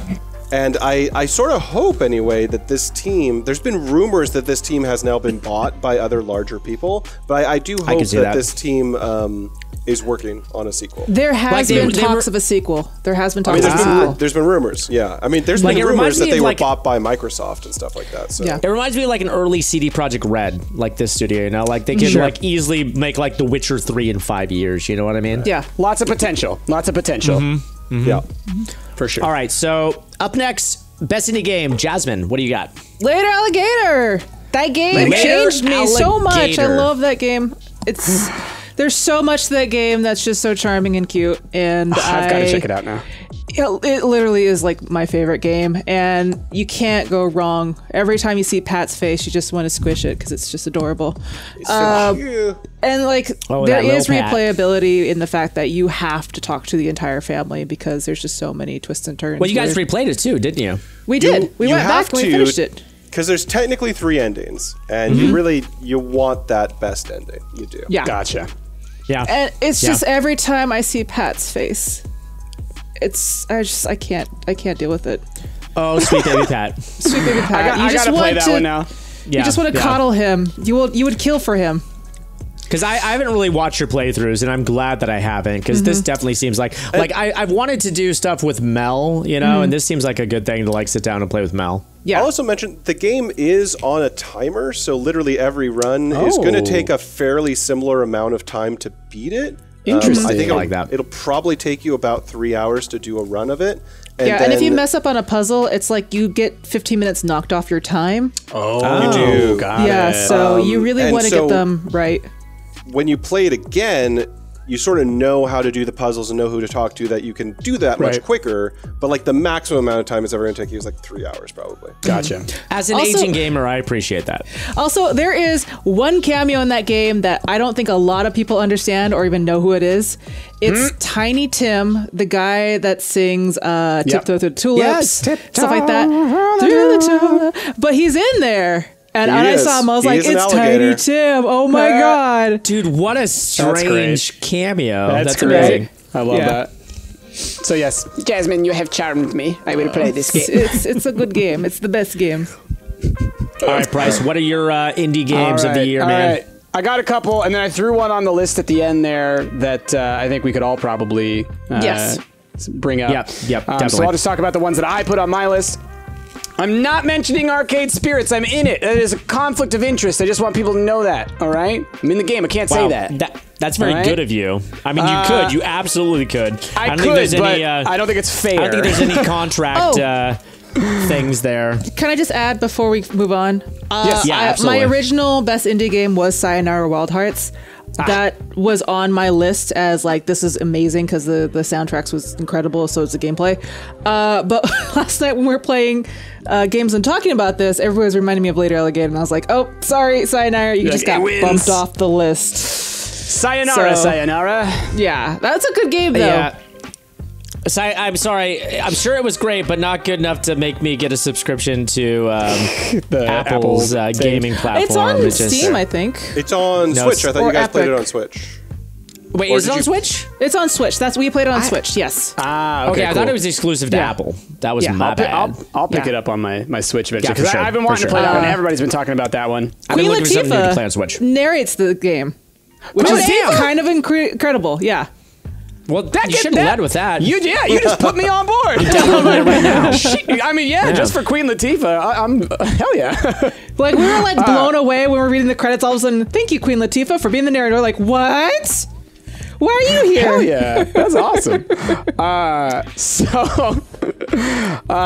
the ones that I did say beyond, because I can't say Arcade Spirits, like I said. Atomic Crops, loved it. Had a ton of fun playing Atomic Crops. It's the kind of game that I really gravitate towards, those kind of like twin stick shootery. It's an Isaac-light, roguelite kind of deal, and I continue to wait for them to release the next Isaac to no avail. So Atomic Crops really kind of scratched that itch. Rick talked about the setting already earlier, so I'll just say like gameplay-wise, it paces itself incredibly well, and that's what makes it so fun. The time you spend in the morning where you're supposed to be either exploring the world or planting your own crops is a condensed, amount of time. You don't get too long to do all that setup, but you get enough to feel like, well, I got some stuff done. And then the combat starts and it's like, okay, it's waves of stuff, and then you're in town, and then repeat. And so because the pacing is so good, it just pulls you along through your run, whether you die or whether you make it to the end of the year. But for me, in a game like this, when the setting's great, the characters are great, the art's great, the music's great, having that kind of pacing really is what keeps me into a game like this for long term, because any game that has a lull, I kind of can lose interest. So Atomic Crops, awesome game, totally worth playing. Check it out, and I think it's only timed exclusive for Epic. I know it's on Epic right now. I think it's only timed exclusive, so you should be able to get it on everywhere next year. I feel like, with the exception of some console stuff, like some Insomniac games and stuff like that, most games on PC these days are going to be timed exclusives. So after Atomic Crops, another honorable mention for World Next Door. World Next Door was incredible. Again, like I said, just the art style and the setting and everything like that. I really gravitated towards that, loved it, and really, really appreciated it. Also, that match gameplay was really fun. That match gameplay was a lot of fun. I think taking the match genre and turning it into like a spell fighting mechanic was really neat, and the fact that like it wasn't just about doing the match gameplay, but it's also about positioning. So it's not just a puzzle game. Like, you do have to think about where you are in the space. You do have to like use it strategically. Like when we played the versus mode, that was when you really see kind of like how the gameplay works, where you're like, oh, dodge that move, oh, dodge that move, oh, I got you with that one. Really fun game. So definitely pick up World Next Door. It's a good one. It's a good. All right, and for me, my favorite indie game, and this is with a caveat again, because honestly, we were on a time crunch coming up with this stuff, all right? We were planning for Stumpmas and this kind of stuff. We were like, oh, crap, we need to do a year in review. If we had time to actually knock ideas around with each other, I'm sure that we could have come up with the thing that I think we're gonna settle on. But one of the games that I loved playing was My Friend Pedro. I was really looking forward to this game before release, and I didn't realize that this game was like released on sort of like a Newgrounds kind of a site like years and years ago. It was kind of like this indie dev made this like ridiculous kind of Flash game, and based off of that, Devolver was like, yo, let's make this into a real thing. And it was a lot of fun, and it's zany. The gunplay was really good. I streamed it the day it came out, having never played it again, and got tons of flack, and people were like, you're dumb and don't know how to play this game, and you were right. But the gameplay was fun enough that I went back and wanted to like get the A rating in all the levels, and so replayed it, but had a lot of fun playing My Friend Pedro. With that being said, I think that the addition that Price added, honestly, bears It's a good mentioning. contender. It's a good contender. Honestly, We've all had a lot of fun with this game. We've all had a lot of fun with this game. Should have been, I think, in all of our best co-op games, to be honest. Well, so I want to say this. The reason I didn't put it in co-op game, because like when I put it in there first, I put it in co-op, and then I moved it over here because I was like, you don't really work together. You verse. No. It's versus. It is a versus. True, but it's multiplayer, and I feel like maybe next year I'll update it to best multiplayer game to specify. But No Time to Relax. Yep. This is good game. A game based off of this 90s game called Jones in the Fast Lane. Which we should play again with you, Rick, because you would really love that. It's pretty silly. That was something you guys played when I wasn't around. I feel like there's more variability in that one because there's a chance you can lose your job. Yeah. Which is something they haven't added in this version of the game.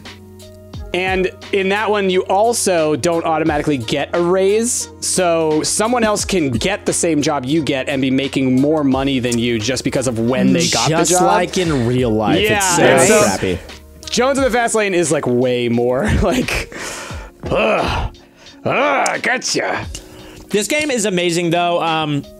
So much fun. We recently played it for Stumpmas after not playing, like, incredibly for like a year or something ridiculous, like 6 months or something like that. Yeah, it had been a long time, way longer than we thought, but they had added so much to the game.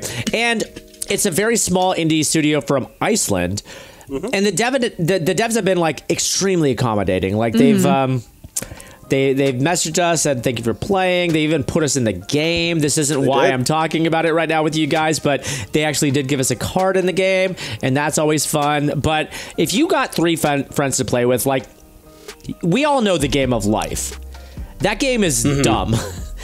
This is the game of life done right. If you're thinking, hey, I've got 3 friends, we should play life, screw that. Uninstall it. Go pick up No Time to Relax, because it is the superior version of the game of life. Yeah, indeed. It's a lot of fun. It's a lot of fun. And that does it for best indie games. Next up is a interesting category that I think that we unanimously agreed on. This is the biggest disappointment category. Yeah. Do you want to lead us off here, Ash, with this?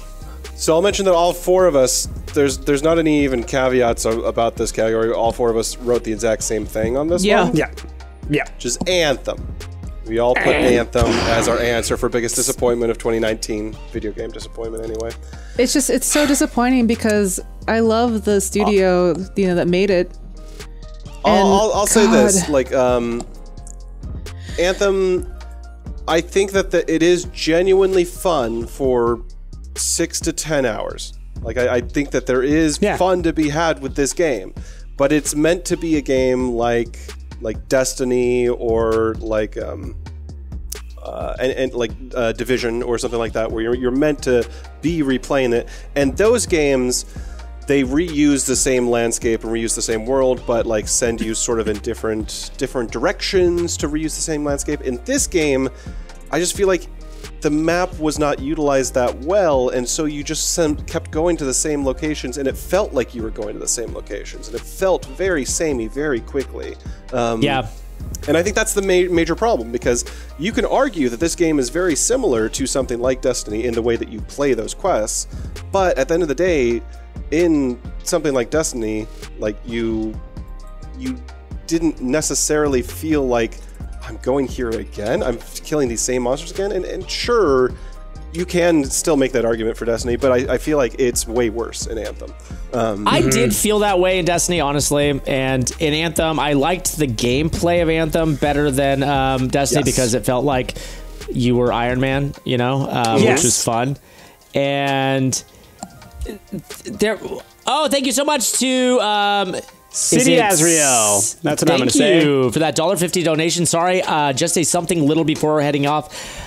To my first shift this holiday, unfortunately, I went back to full-time education this year, and I wish I could help more. No problem. This is definitely something also helps what's going on in Australia. Absolutely, guys. Climate change, right? It's worldwide, all right? So what happens in one side of the world definitely affects what's happening in the other. So we're all part of one big ecosystem. Thank you so much. Thank you. So yeah, agreed with Ash on Anthem. The overall, like, for me, it came down to there's a lot of hype behind it. Wanted to play an Iron Man type game, and the stuff that got in the way was ancillary.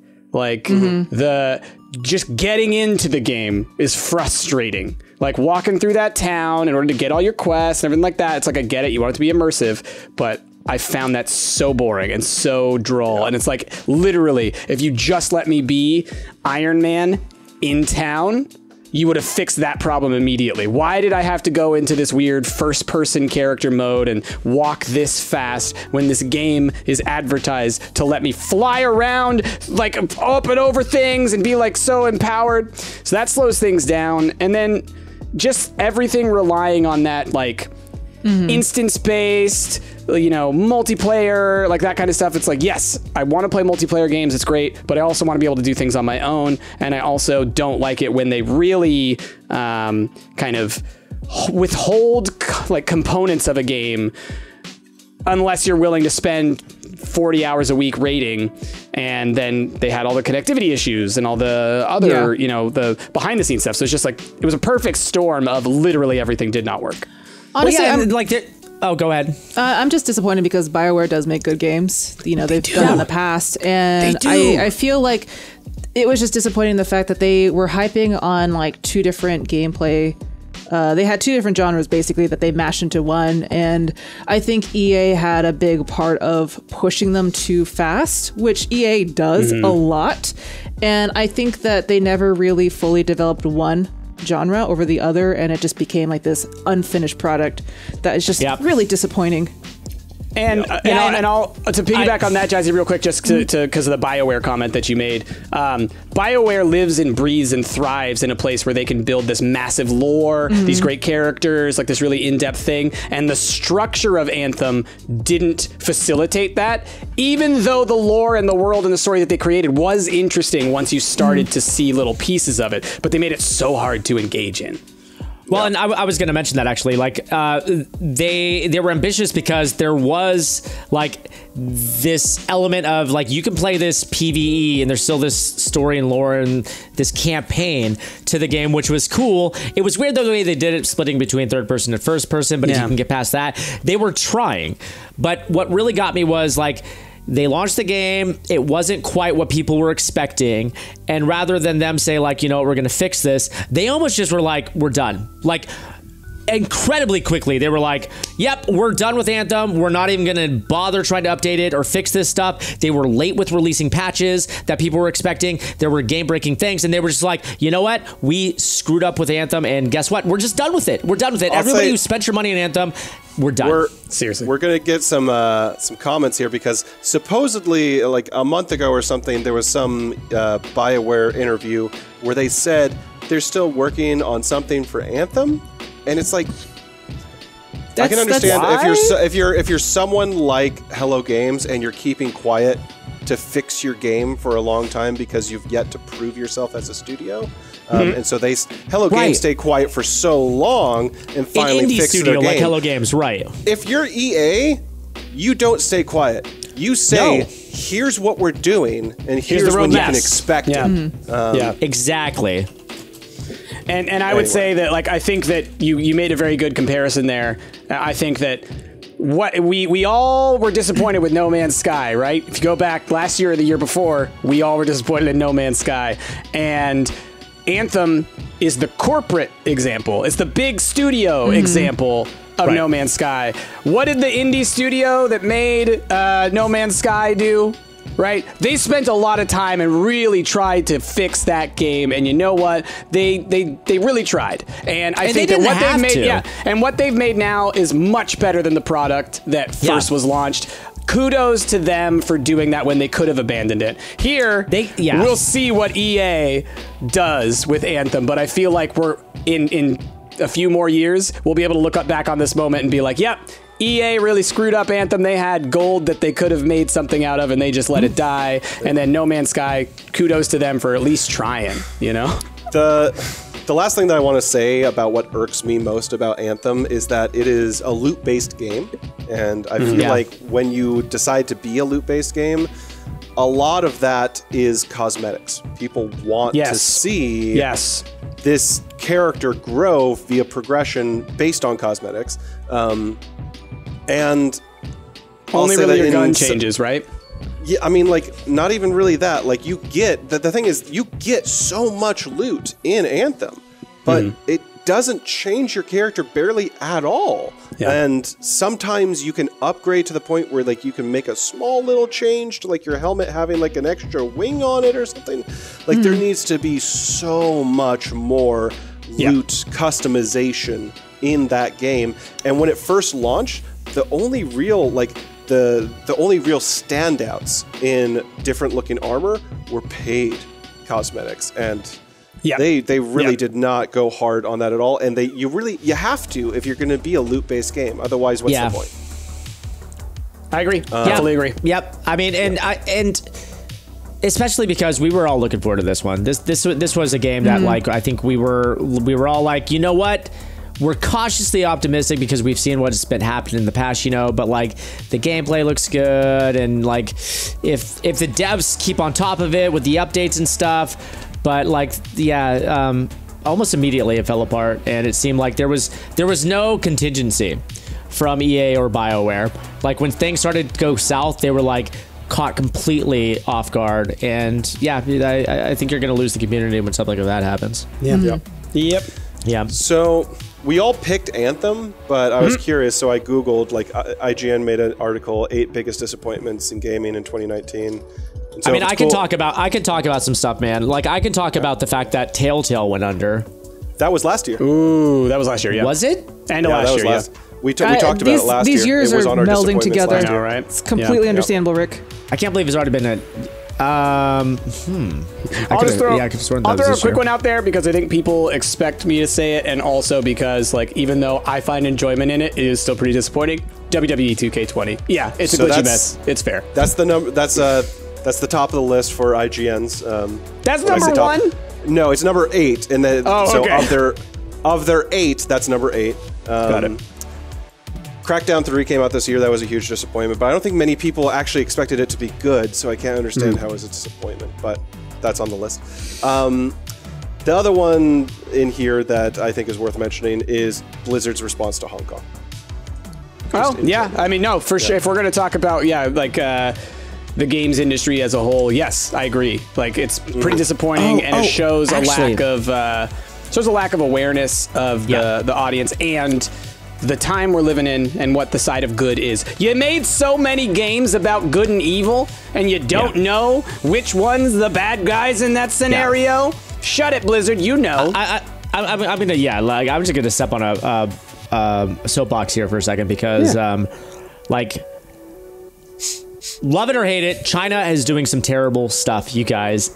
Particularly, like, ethnic cleansing that's happening. Like, there are Uyghur Muslims in China that are being put into concentration camps. I mean, this is stuff like straight out of Germany in World War II. And the world is turning a blind eye to it because it's not good for corporate, like, finance sheets, basically. Just recently, like, within the last few days, there is a soccer star, Mesut Ozil, who pointed this out, said this is happening, genocide, and his club made a statement saying his views are not our views. We like you, China. Arsenal are popular in China. Yeah, don't worry about him. Regardless, they didn't air that match in China, and they're not happy with the club Arsenal. But it's true, it's happening, and corporate America is being really shitty about it. I mean, not just corporate America, politicians too. The UN, for example, which has a strict definition of what genocide is.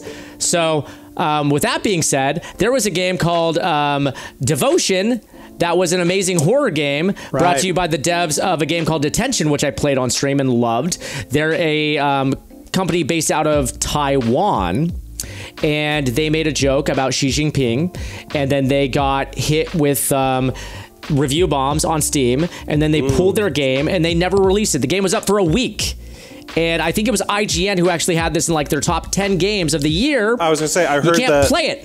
I heard that it's one of the best exclusive games. I was looking up at best exclusive games. I heard that's one of the best exclusive games. I really wanted to play it. You can't, because China bullied them off of the internet, and China has a lot of sway. There are a lot of people in China. Their government is very powerful, but they are the government, not the Chinese people. I want to make that distinction. The Chinese government are doing very, very bad things, and do not let corporations fool you into thinking, no, it's okay, business as usual. I'm fully with you there, Rick. And so, to bring it back to what we're talking about, it's very disappointing to see companies in the games industry, particularly ones that we're generally fond of, disappoint us in such a way, right? Like, to be like, oh, okay, yeah, you're just as bad as everyone else is. Cool, that's great, Blizzard, awesome. So I'll say this, ever since StarCraft, ever since Warcraft 2, I have bought, I think, every Blizzard game. I think every one. I have spent a ton of money in Overwatch, even though I don't play it anymore. I probably dropped a couple $100 in there worth of, probably many. So, and now I'm kind of like, well, you know what? Maybe I won't buy every Blizzard game. Maybe I'm going to be like, all right, I'll buy the ones I really want, maybe, but we'll see. I have lost my love of the brand. So that's what happens. Yeah, I mean, like when a studio is small enough that they don't really care about the impact of statements like that on their bottom line, because they have a diehard group of gamers that like support them. Then they can get away with like saying controversial things. But yeah, when all of a sudden you tap into this market of, you know, like 500 million gamers in China, then it's like all of a sudden, yeah, it's becomes a lot harder for them to do what's right. Yep. So that's anyway. Disappointments.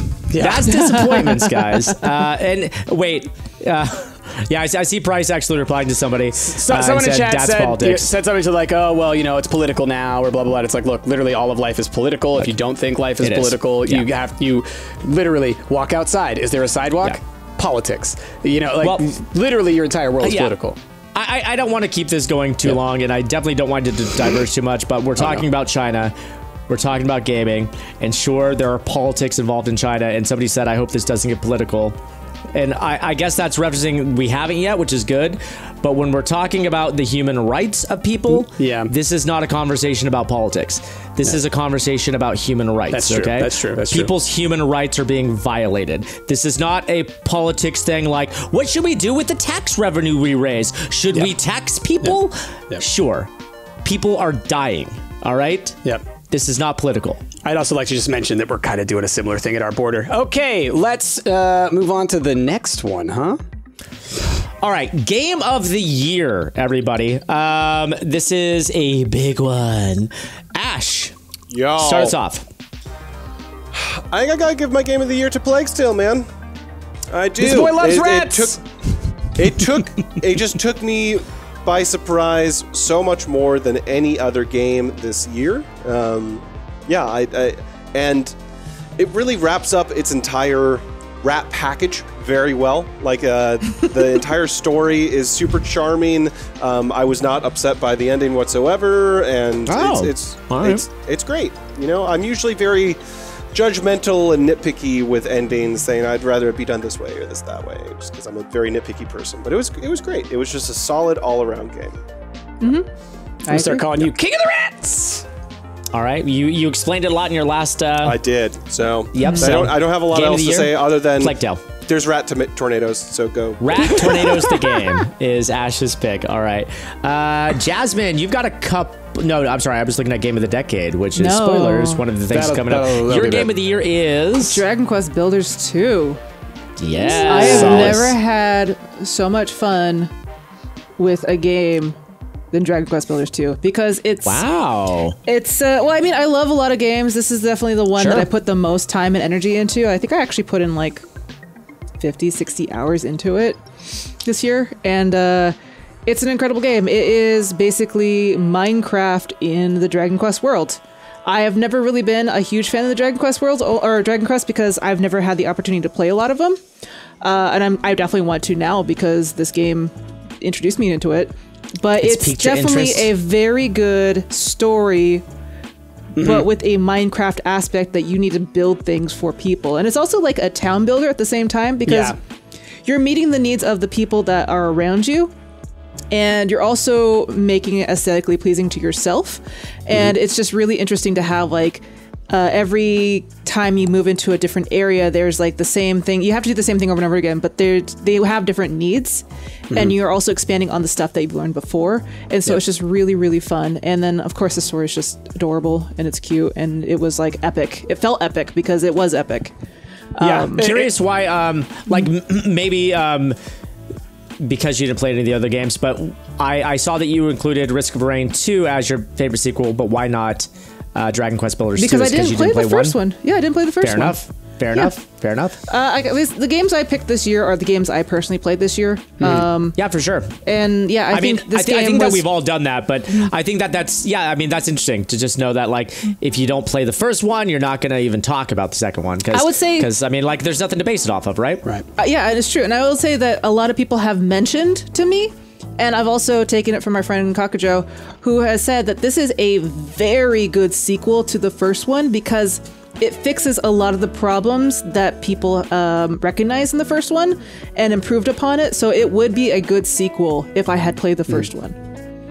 And I'll say, I've played it as well. Like, I enjoyed this game a lot, and I would say, Rick, what might also maybe entice you to go and play it is that the city building stuff that Jazzy was talking about reminds me a lot of like RimWorld in terms of you're building the houses or like you're building a square in a certain size, and then once you put enough like a certain furniture in there, now it's a kitchen, or now it's a workshop, and then the people know how to use it in that way. People so you get to build stuff and actually see that, and that is totally enticing, and it is out on Steam now, and it's been on my radar, and I've been considering it. Yeah, it's real fun. Yeah, it's real fun. It's really fun, and like, go ahead. Go ahead, Ash. As someone that has only played about 30 minutes of this game, I want to play this game, but as someone that is old and his eyes are getting terrible, this game has the smallest font. It does. Of it really any does. game I've played in many, many years. So I'm hoping that there's some workshop stuff now that's on Steam, so maybe that'll be fixed. Yeah, it's mostly because when you play it on the Switch, the screen is so small, and literally the biggest size text is still super tiny. We played it on PS4 Pro, so I'm not sure if it's like a 4K thing or something, but it's like, good God, I can't. Which is so funny. I can't read it at all. I'll say that was a complaint that games had when they first went 1080p.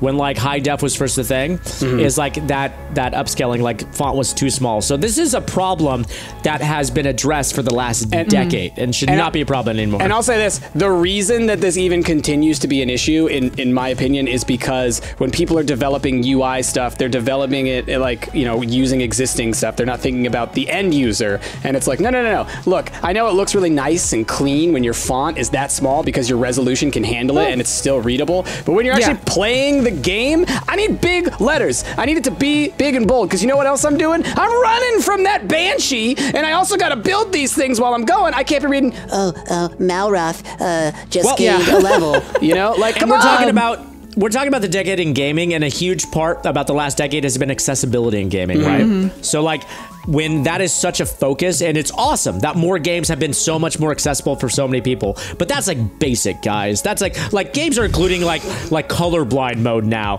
and you gotta make font option, make it bigger. That is something that Star Wars Fallen Order has added, and me and Ash saw that option. We're like, hell yeah, let's do it. Increase the font size of the subtitles. It was so nice. But going back to this game, the like free build mode is so satisfying, because you go to these different worlds, these little different islands, and in those islands you do stuff specifically for those people. And then once you finish the island, you learn a bunch of new recipes that you can take back to your free build island, which you could do whatever the hell you want with it. It's incredible. They'll sort of like want a theme for the area, but that's it. It's just a theme. You don't have to do that stuff. You could build whatever you want. It's just very satisfying to build like a little town that works, and they all are self-sufficient and stuff like that. So and that reminds me of something. Another reason, Rick, you need to play this.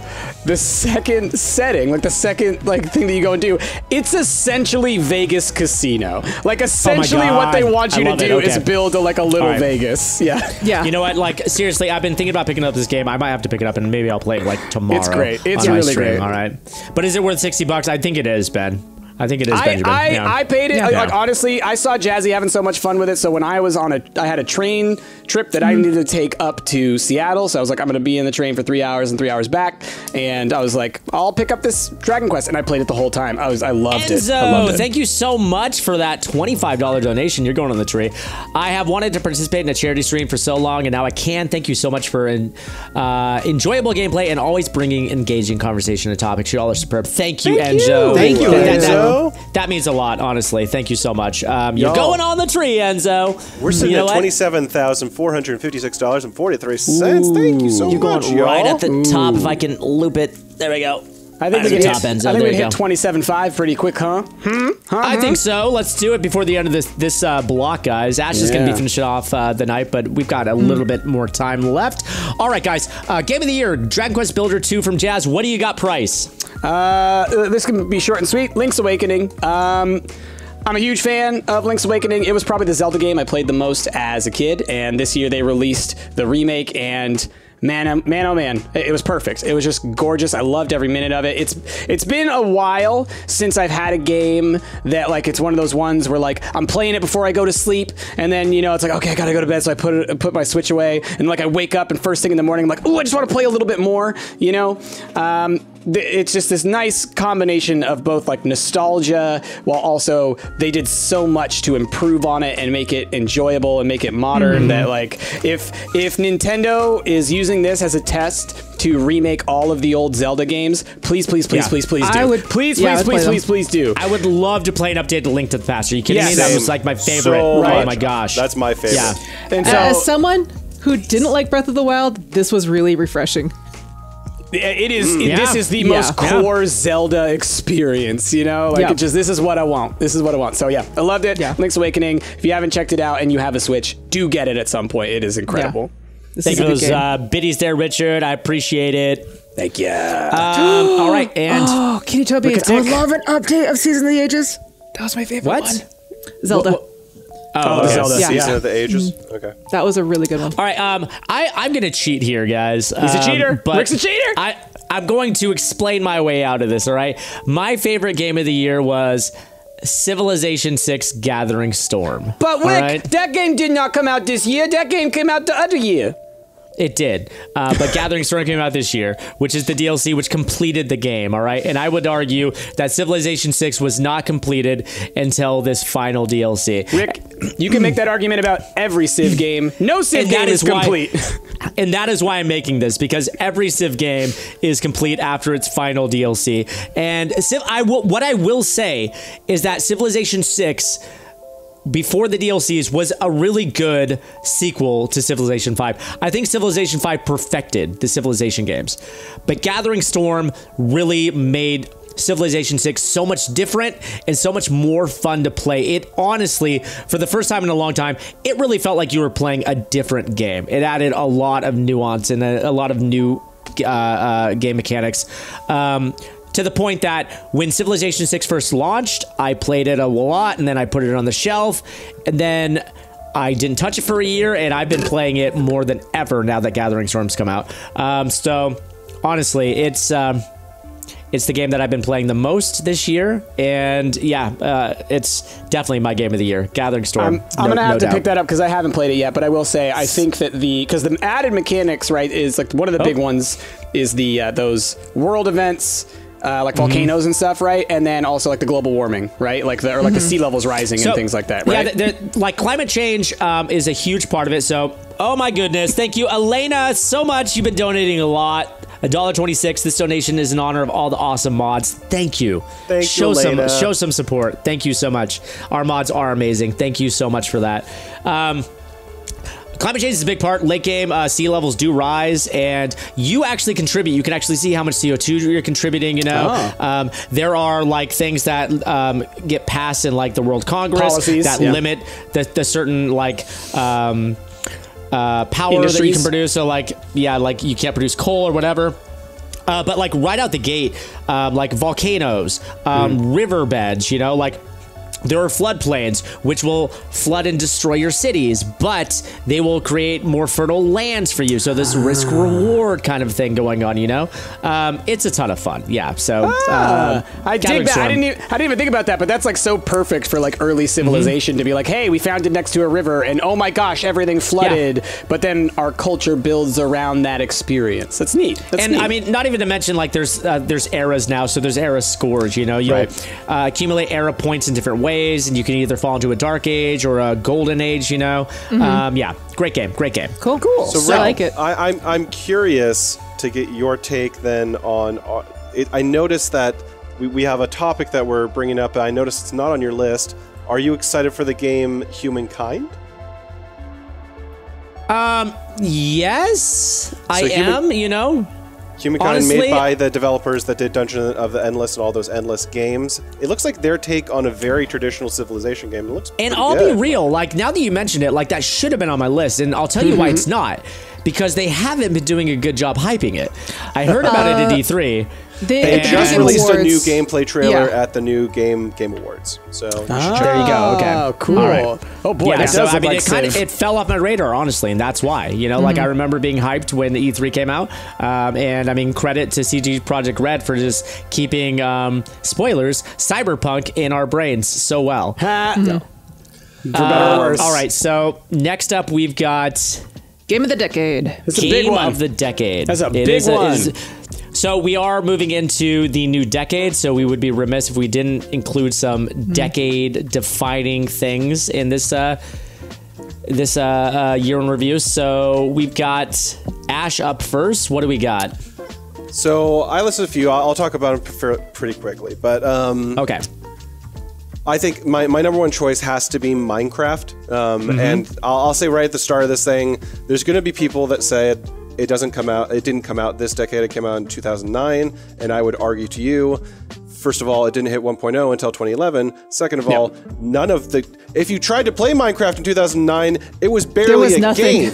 Yeah, it was creative mode, and it was not even much creative mode. It didn't even have multiplayer until 2010. It was like true early. It was literally an alpha. They called it an alpha. Anyway, honestly, young Minecraft fans, you can go ahead and OK Boomer us right now, but we literally played it. The three of us, Ash, Jazz, and I, played the original alpha of Minecraft. Like, we have the original alpha codes, which were legendary. You know? Can I tell a story? Because I think it's relevant to this. Okay. Our friend Dunk, not Dunk, the mod, our friend, our personal friend Duncan, Yes. tricked me and Ash to think that the game was procedurally updating.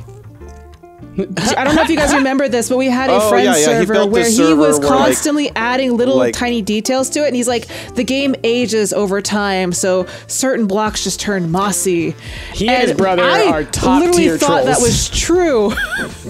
Anyway, because we didn't know that the game was so new to us. We didn't know. So I have opinions about whether or not you should consider an early access game the year of release or the final version of year of release. And there's certainly newer games where I would make the argument, like Risk of Rain. It's not 1.0 yet, but hell if it isn't like very close to final right now. But anyway, Minecraft came out this decade. Its true form this decade anyway. And I would find it very hard to argue that there's any other game that had a bigger impact on this decade than Minecraft. It really set the stage for voxel games, for creative, survivally building games. It did so much for so many games that I really think that it really is on its own for having the biggest impact of this decade. Another game that I have to give a quick mention to is Binding of Isaac. I know I probably didn't play it nearly as much as you, Price, or even Jasmine probably, but you know, I got a couple hundred hours in that one. I think that it certainly inspired and influenced quite a lot of other games that I did play this decade a lot more than it. Just the entire roguelike genre, I think, owes quite a lot of credit to Binding of Isaac. For sure, undoubtedly. That game really, it still, in my opinion, is probably the best roguelike, but there's so many other great games. I mean, hell, I loved... and I'm blanking on it. Spelunky? Which makes me very not Spelunky. I mean, Spelunky's great. Rogue Legacy. Rogue Legacy is so freaking good. I think it owes a lot of credit to Binding of Isaac as well.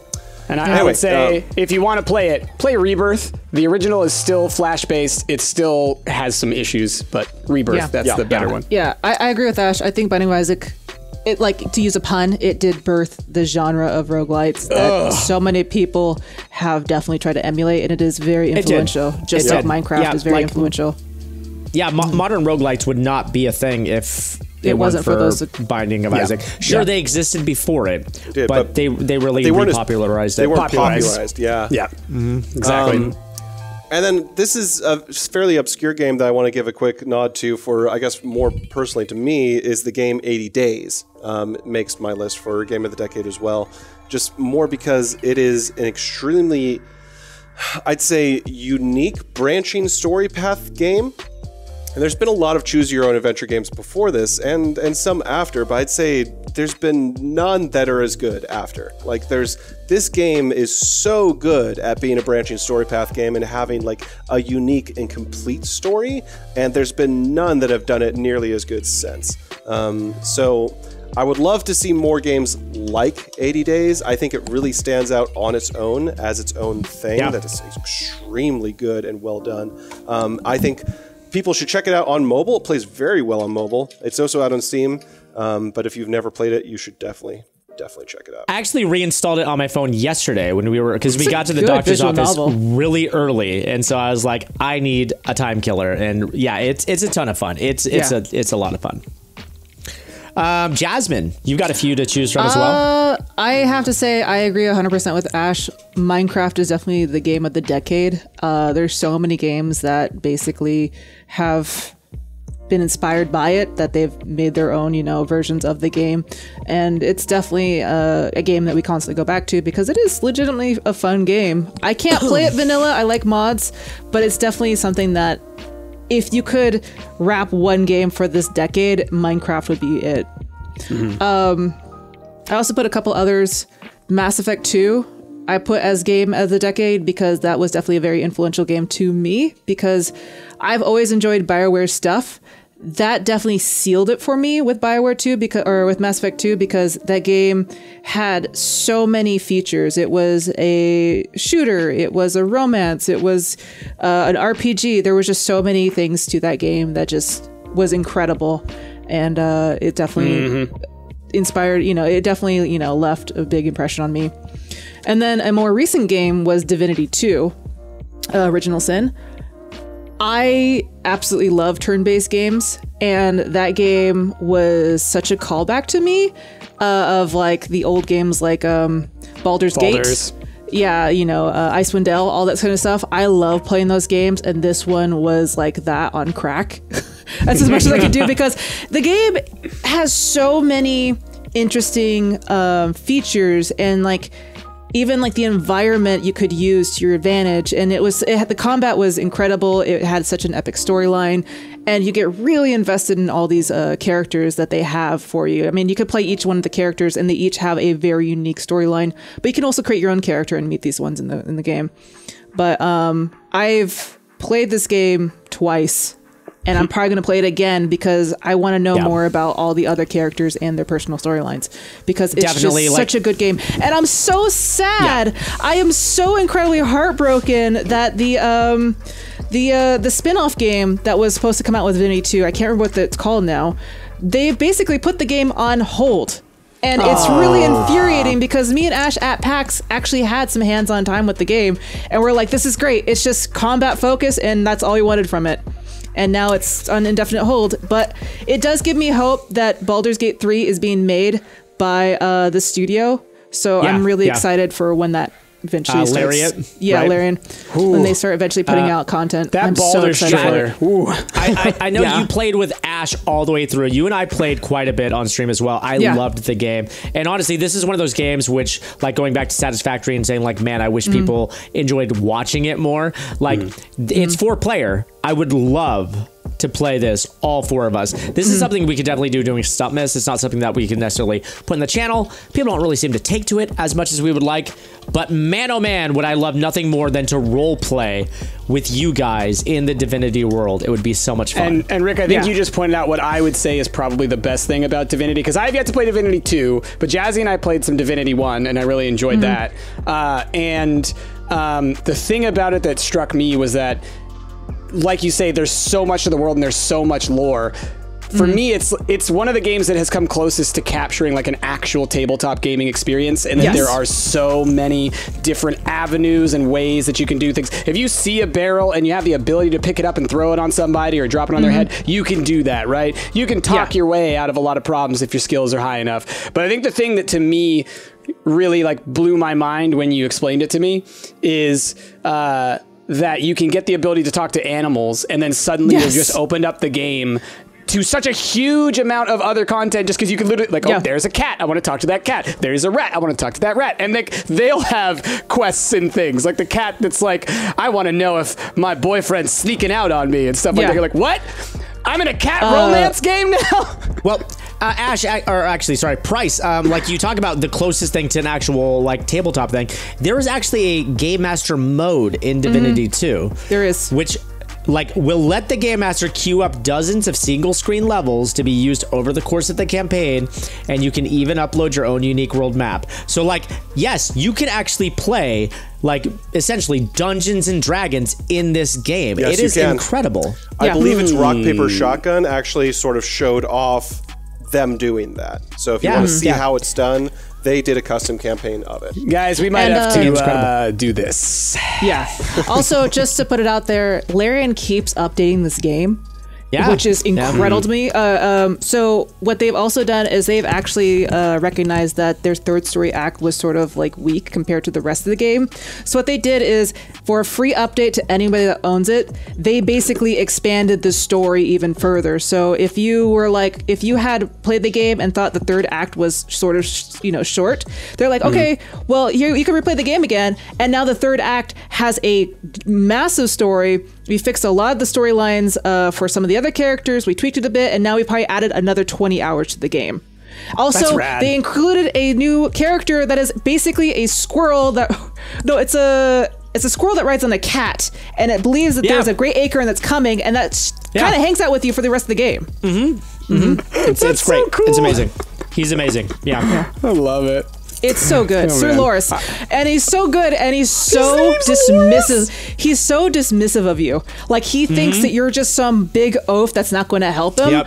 And eventually you sort of earn his trust, and he's like, okay, I'll teach you something. Maybe you might help me. But he's kind of just like, oh, you big oaf, you're actually good for something. You and know? the cat is a skeleton that he rides. Yeah. My goodness. Yeah. And he's constantly talking to the skeleton cat.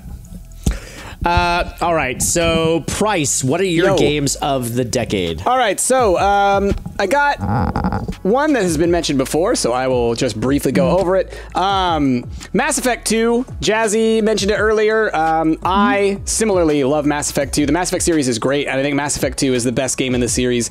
And I think it is hair? I think it is because whose hair? My hair? It's golden and glorious. In the picture that Rick found, her hair is just all over the place. It's true. Miranda? You don't see her hair like that in the game. She's got hoops going on in her hair there. Yeah, I'm sorry. I didn't mean to interrupt you. I didn't mean to interrupt you. That was just really distracting for me. It looks like that head is photoshopped on, so I have no idea. Yes. It's actually just a picture of Yvonne Strahovski. They just threw her in there. Yes. So Mass Effect, what I love about it is it's the characters and it's the story. The story has such, like, the thrust behind the plot, the narrative that drives you forward. It has urgency, it has drama, it has goals. Like, every single place you go, every single thing you do is both for whatever the current goal is, but also working towards the final goal, this, suicide mission, which is the end of the game. So you're just building this crew, right? But it also has you dealing with some really major emotional things, because you play as a character from the first game who, spoilers for old games, who dies and then is brought back a year later.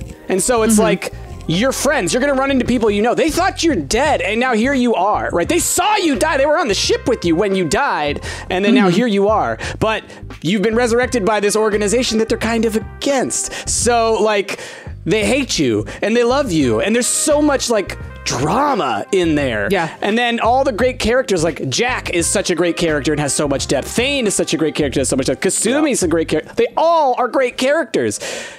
I love that game. I love the characters. I love the story. I love everything about it. Everyone should play it. And gameplay-wise, it fixed so many of the problems of the first one. Mass Effect was clunky. It had issues. Like, if you go play the first Mass Effect, or if you go play the first Dragon Age, both of those games, you could tell they didn't quite know what they were going to do with those series.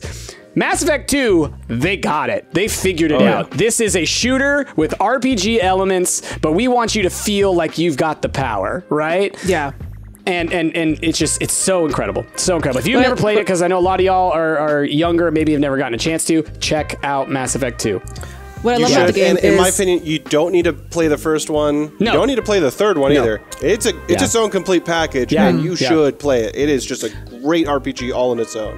But what I love about this game is it's one of the few games where you constantly play the same character, because you can upload your character from the previous games, and you have that feeling of, like, attachment to that character, because you're going from one game to the next game to the next game, and everything slowly, based on your decisions, that's how the gameplay continues. And that's just, for me, that's really like satisfying to have like this closure, especially with the third game. It's just like seeing these characters that you fall in love with sort of have like their ending, their moment, you know, their own storyline finishing up. And it's just really nice.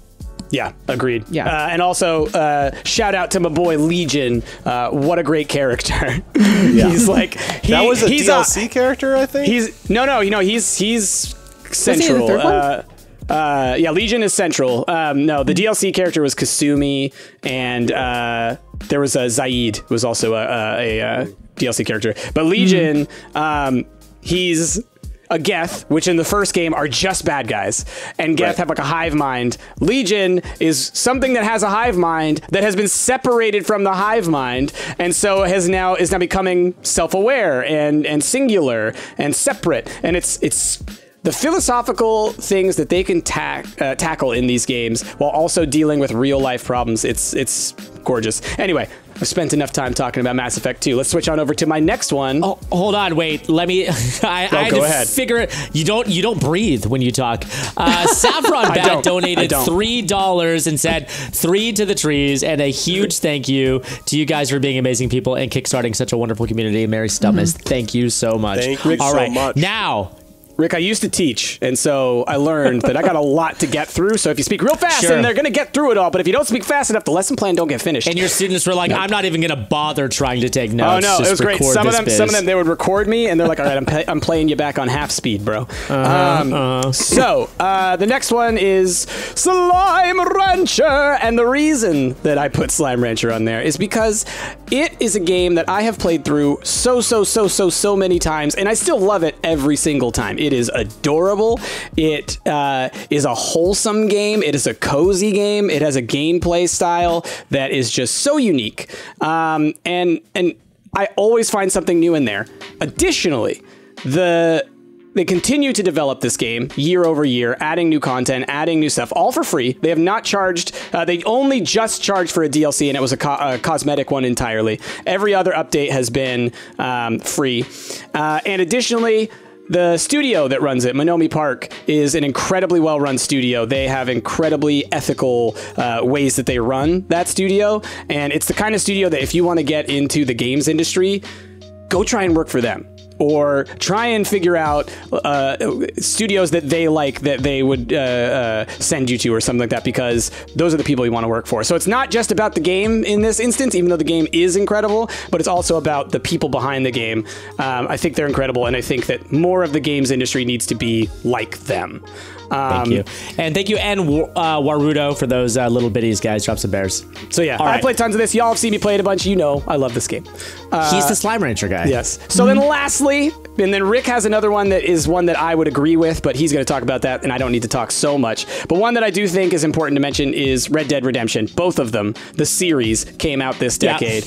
And I'm from Texas, you know. I grew up idolizing cowboys and having that be a whole part, kind of my thing. The Southwest is a part of the world that I am just drawn to because it's kind of homey. And so getting to have that sort of Grand Theft Auto style gameplay, but in the Wild West, and getting to explore these spaces and just the emergent stories that occur, because I'm the type of player who I like to go off the beaten path and just go start doing stuff. And then it's like, oh, I was out there trying to hunt something, and then out of nowhere, I saw some, clan members in the woods. And then we started getting into a shootout. And then I stole somebody's carriage. And now, I'm on the run from the law. It is like, you can hear the Texas coming out in my voice. I just can't help it. It's incredible. So everybody should play the Red Dead games. They are wonderful. And I think that anyone who's ever played them and how they always end up on Game of the Year lists, they're high quality games. People love them. And I think everyone knows that these are games that are cherished by many, many, many. So yeah, Red Dead. And also, worth mentioning, I can't remember. I'm trying to remember the name of it. I mean, Red Dead Redemption was a follow-up to Red Dead Revolver. That was the name of it. Oh yeah. Which was Rockstar's first attempt at making this game, which was mediocre at best. And they could have just abandoned their attempts. But I don't know if it was the tech catching up to their ambition or what it was exactly that they said, you know what, let's try this again.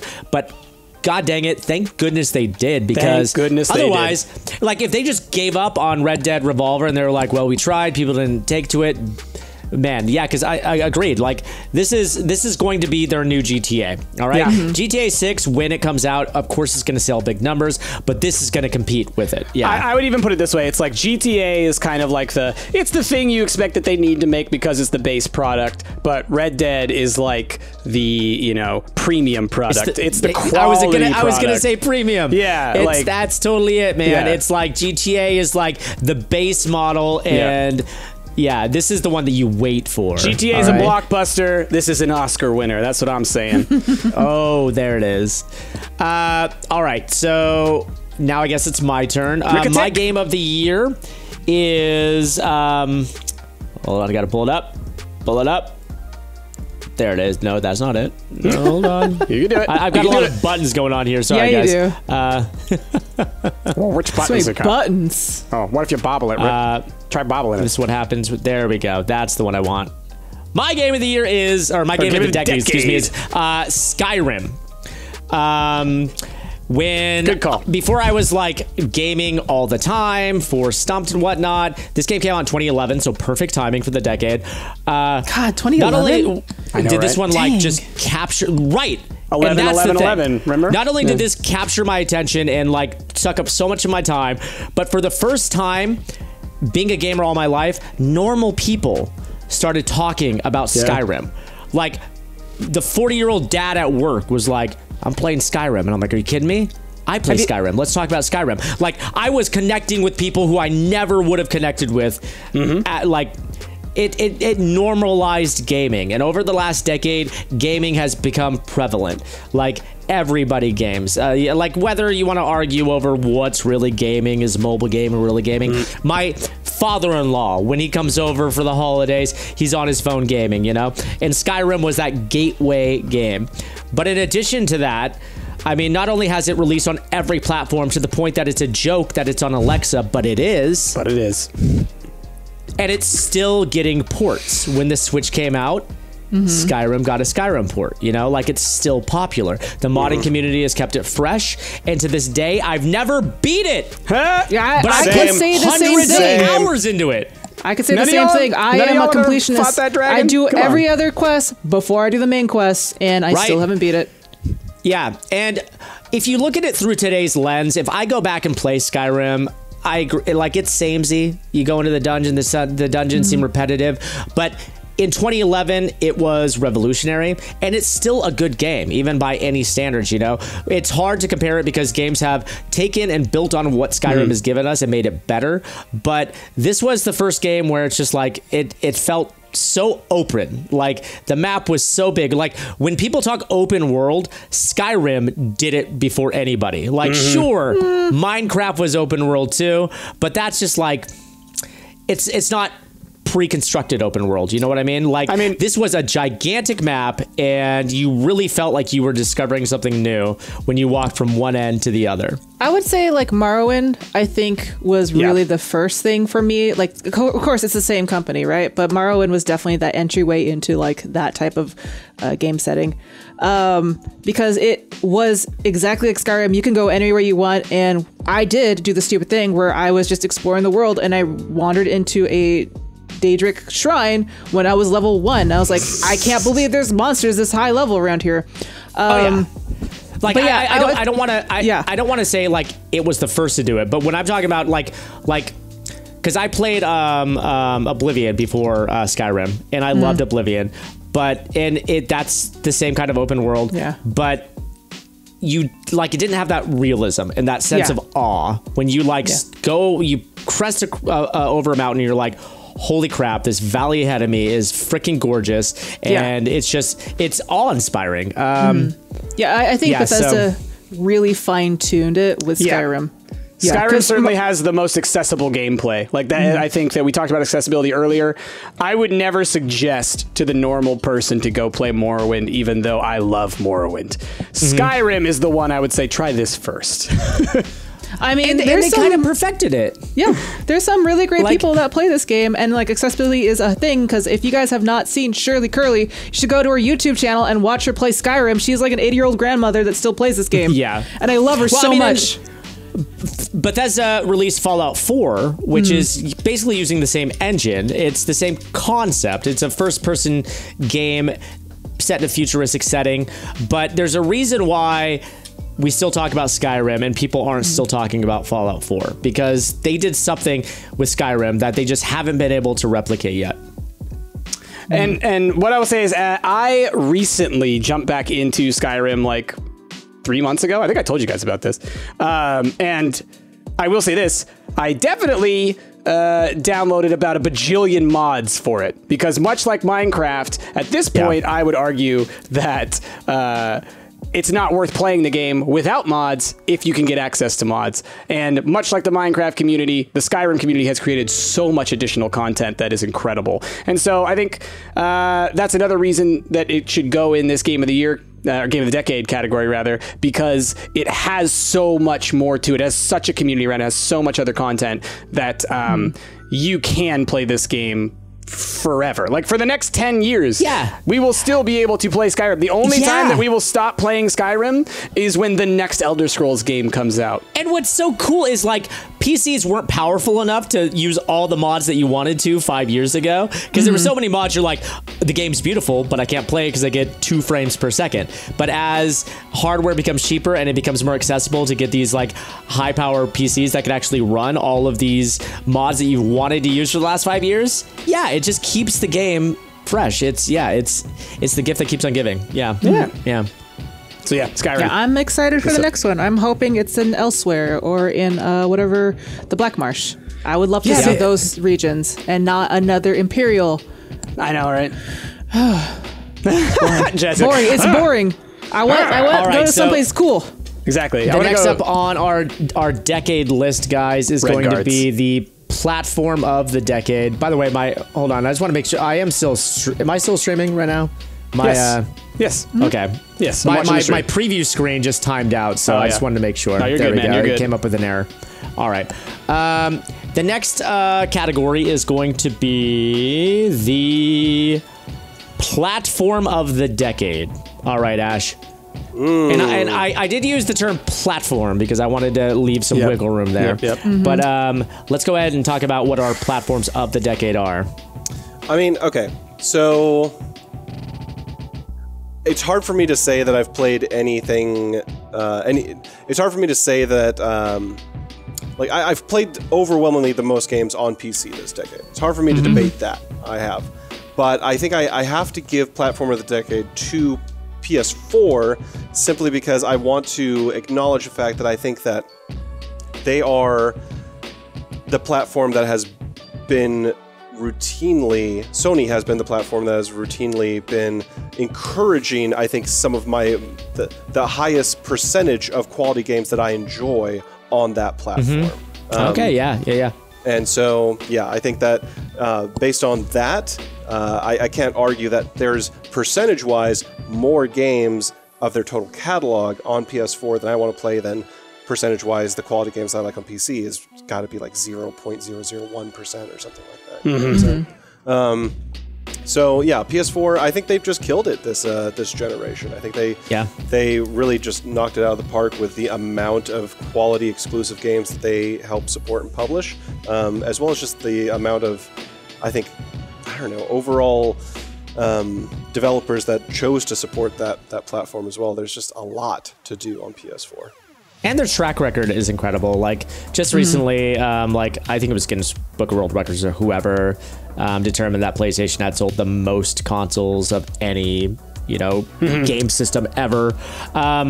I mean, like PlayStation 2, PlayStation 3, which is arguably their weakest console, but still an amazing console. The PS3? PlayStation 4, they've never slipped. They've never slipped, right? Like, well, I mean, compared to every other console. No, right? I was like, that's an interesting. I mean, I was like, yeah, I take your point. Like, you're right, and it's shocking to say that because I was like, I love and maybe my just PS3. because their catalog wasn't as big, I'm with you. Fair enough. Fair enough. Well, I think Jazzy and I agree. Yeah. The PlayStation is definitely the most exclusive games I've played on it this year. I know the Switch is fairly new, and a lot of people say, you know, the Switch is best. And I agree, the Switch is good. I like the portability of it, but like in terms of hardware and the games, PlayStation 4 definitely was my pick. I kind of was like, should I put PC? Because I mainly play games on the PC, but like platform, just for this one, it felt like it was a console. Yeah. I'm just gonna say 3 games. All right, God of War, Horizon Zero Dawn, and Spider-Man. I think that the PS4, compared to the other consoles and everything like that, PS4 had those games that for me were really incredible. In chat, there's many more that are being mentioned. Last of Us is another one to put up there. I'm not a huge Last of Us. I mean, I like Last of Us. I'm not going to say that. I don't like it, but I wasn't blown away by it, but I still loved it. And that's another Sony exclusive. But those 3 games alone, I think, say to me, that's why I love my PlayStation, is because like Horizon, in particular, I fell in love with, and Spider-Man. You know, I'm a Marvel guy. They nailed Spider-Man. I mean, Spider-Man is so good. It is so good. So yeah, PS4. Yeah. Like, I agree. Like, when it comes to exclusives, nobody beats PlayStation. I've never been big on, I think we talked about this at the start of the year in review, but I've never been big on Microsoft's exclusives, you know, whether it be Halo, whether it be Destiny. I never really got into Gears, that, you know. Not Gears fans. Thank you, Anwar Rudo, for those biddies. Appreciate it.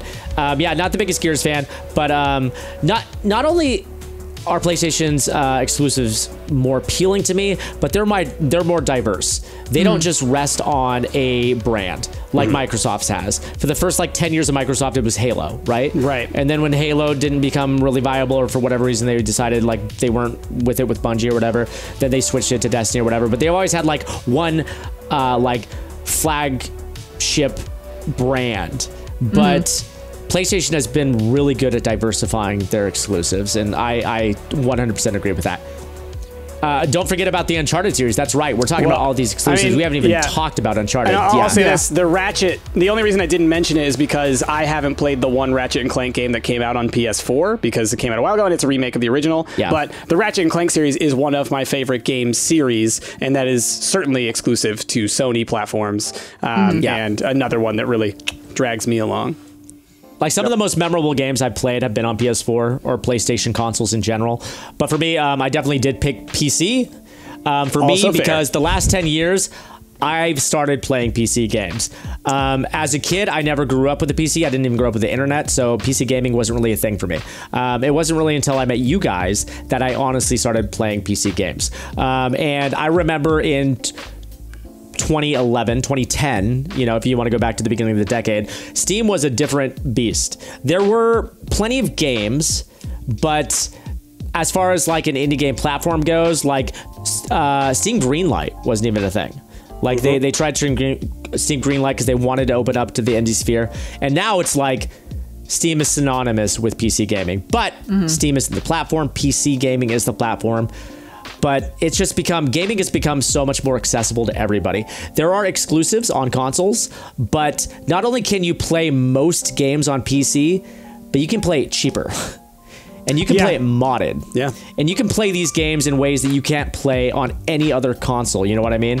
The library of games that I have is due in large part to these sales that you're never going to get for consoles. You know what I mean? You're going to get a game that's normally $60 for $10 because it's Christmas time.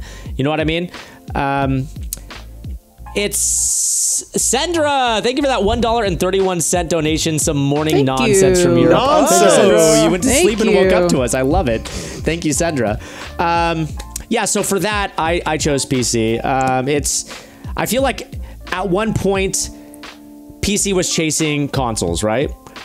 Most games were released on console. You'd be lucky if there would be a game that would be released for Windows, you know, because Steam kind of universalized it. They released their platform on on Mac and then on Linux, and so now you can play it on all these different platforms. For a while, you had to go to the game store and buy the physical copy, and is this a game for Windows? And you had to install it with your tray, and now that we have higher speed internets and bigger storage capacity, you can just download these things.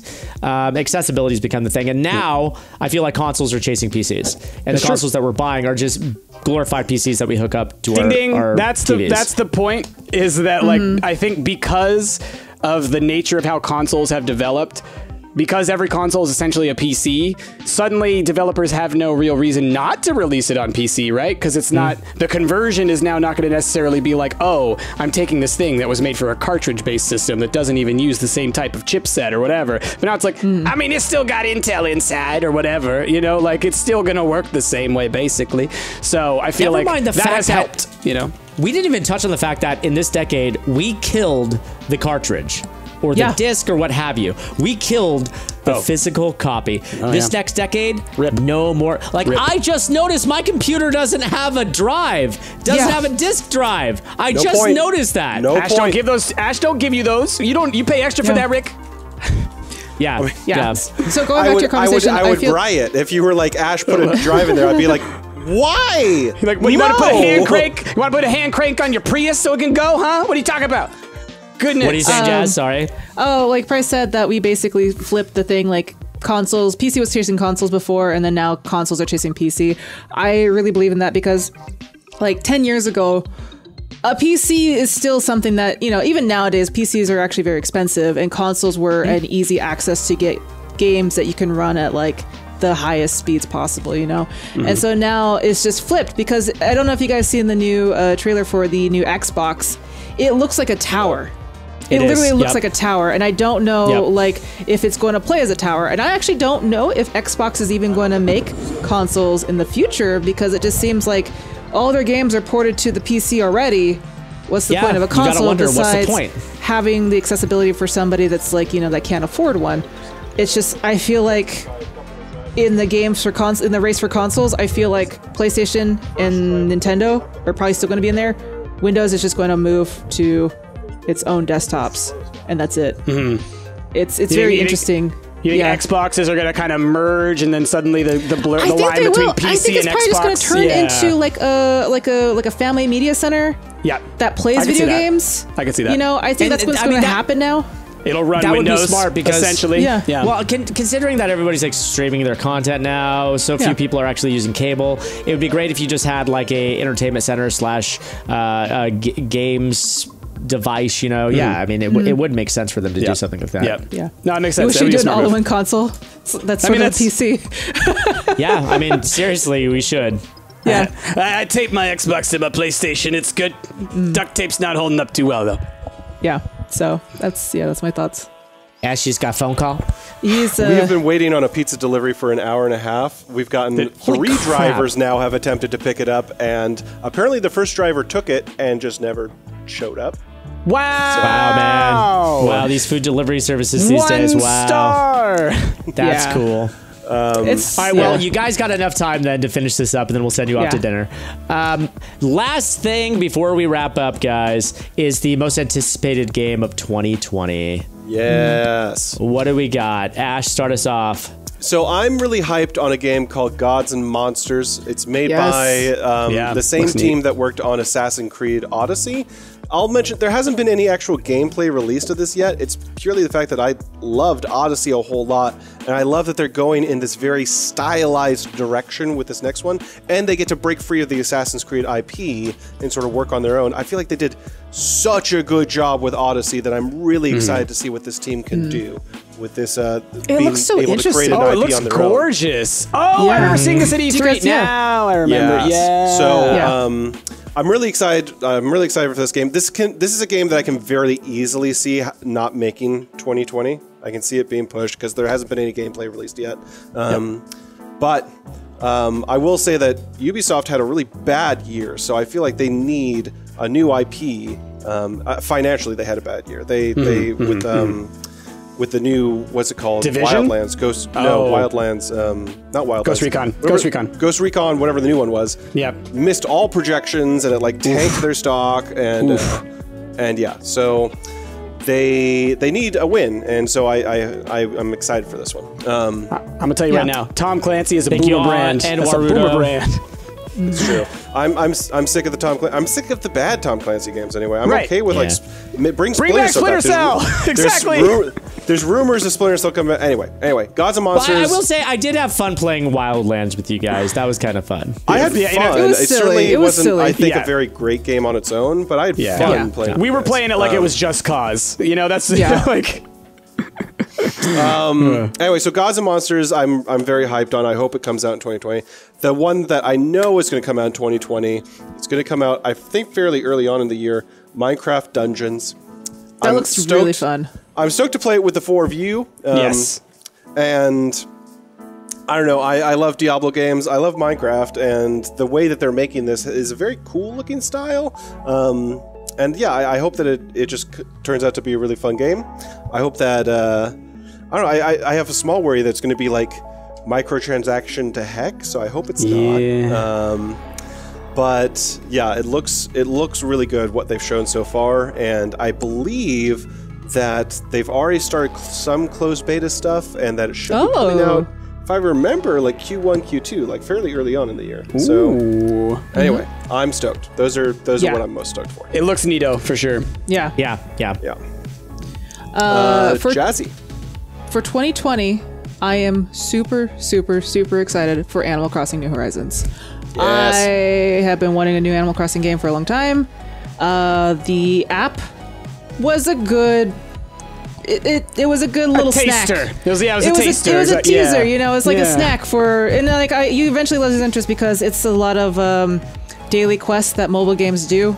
Yeah. But this is a nice standalone game on the Switch. It's expanded. You actually create your own items, which is pretty neat. You have your own little island that you start off on. You build your own house, and it just has a really good progression from what I've seen. And I will lose all my time to this game, and I know a lot of other people will too. And I'm just super excited to play it. This will probably be the first. This will probably be the first Animal Crossing that I pick up like at launch in a long time, like since the first one on GameCube. So I'm stoked. Yeah, for I sure. know me and Anna are gonna re-roll our towns until we get specific fruits. Oh yeah. So Anna wants those peaches. She wants those peaches. I'm just really excited because Animal Crossing is such a lovely, wonderful game, and it's my guilty play. I haven't played the other ones in a while, but I'm really excited for it. And then my second game... Pom Pom said, "And Tom Nook capitalism stumped." Yeah! I mean, he taught me what mortgage was before I had a mortgage, so... Fair enough, Tom. Oh my gosh! Right, you got that one. Tom taught you! Yep. That's great. And then my second game I'm looking forward to is Cyberpunk, because... God, I love those RPGs. I love those types of RPGs. It's going to be super fun. Those two games come out within weeks of each other. I know, and I'm going to lose my mind because this happens every single time. Every February. It's like every February. It's like, here's all the games. It's like feast and famine with gaming. gaming. I hate that. I do. I hate that because there's literally a drought for like 3 or 4 months, and you're like, why is there not a new game? Around PAX, and they always release it while we're at PAX too. And so November. like, we can't play the game while we're there, and then it's like 2 months of nothing. November is the same way. Like, no games. November hits. Here's every single game. And I get it. The Christmas season's around the corner and they want those people to start buying those games. But Jesus. Yeah. I mean, that is the irony of what we do. People are like, you guys are gamers, you play everything. We don't. We can only play, for the most part, what we play on stream. So if 5 games release in 1 week, we're playing one of them. And that's it. Because we focus on multiplayer. It's Sophie's Choice every week. Because we focus on multiplayer, we don't really get to play a lot of the single player stuff. So we miss out on a lot of these things that the rest of y'all play. Yeah.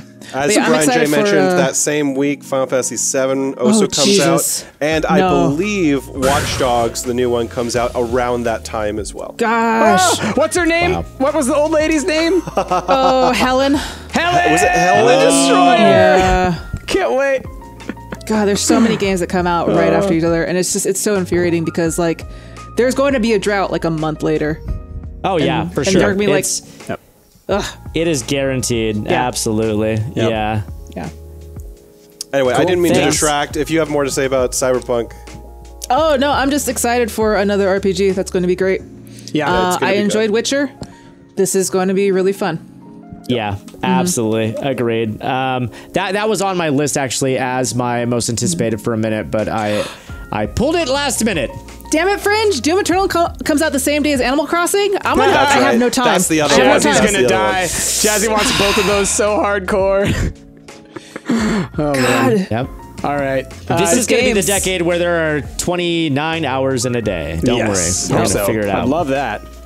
All right, Price, what do you Yeah. got? All right. man? So I got 3 on my list. Yes, you do. First one being the Avengers game. Not sure if it's coming out this year. We got a little bit of better. gameplay. It should. Hopefully it does. But I'm hopeful that everything that we've seen so far, everything I've heard about it from the people who have gotten to play a little bit of it, because there was like a tech demo at one of the recent game conventions, sounds like it's good. Now, we'll say Marvel games have a history of not being good. But then they did a Spider-Man that was good. So now I'm hopeful that maybe they got some people on board. They're like, all right, let's do I a think Spider-Man. Insomniac was good. Insomniac was great, yeah.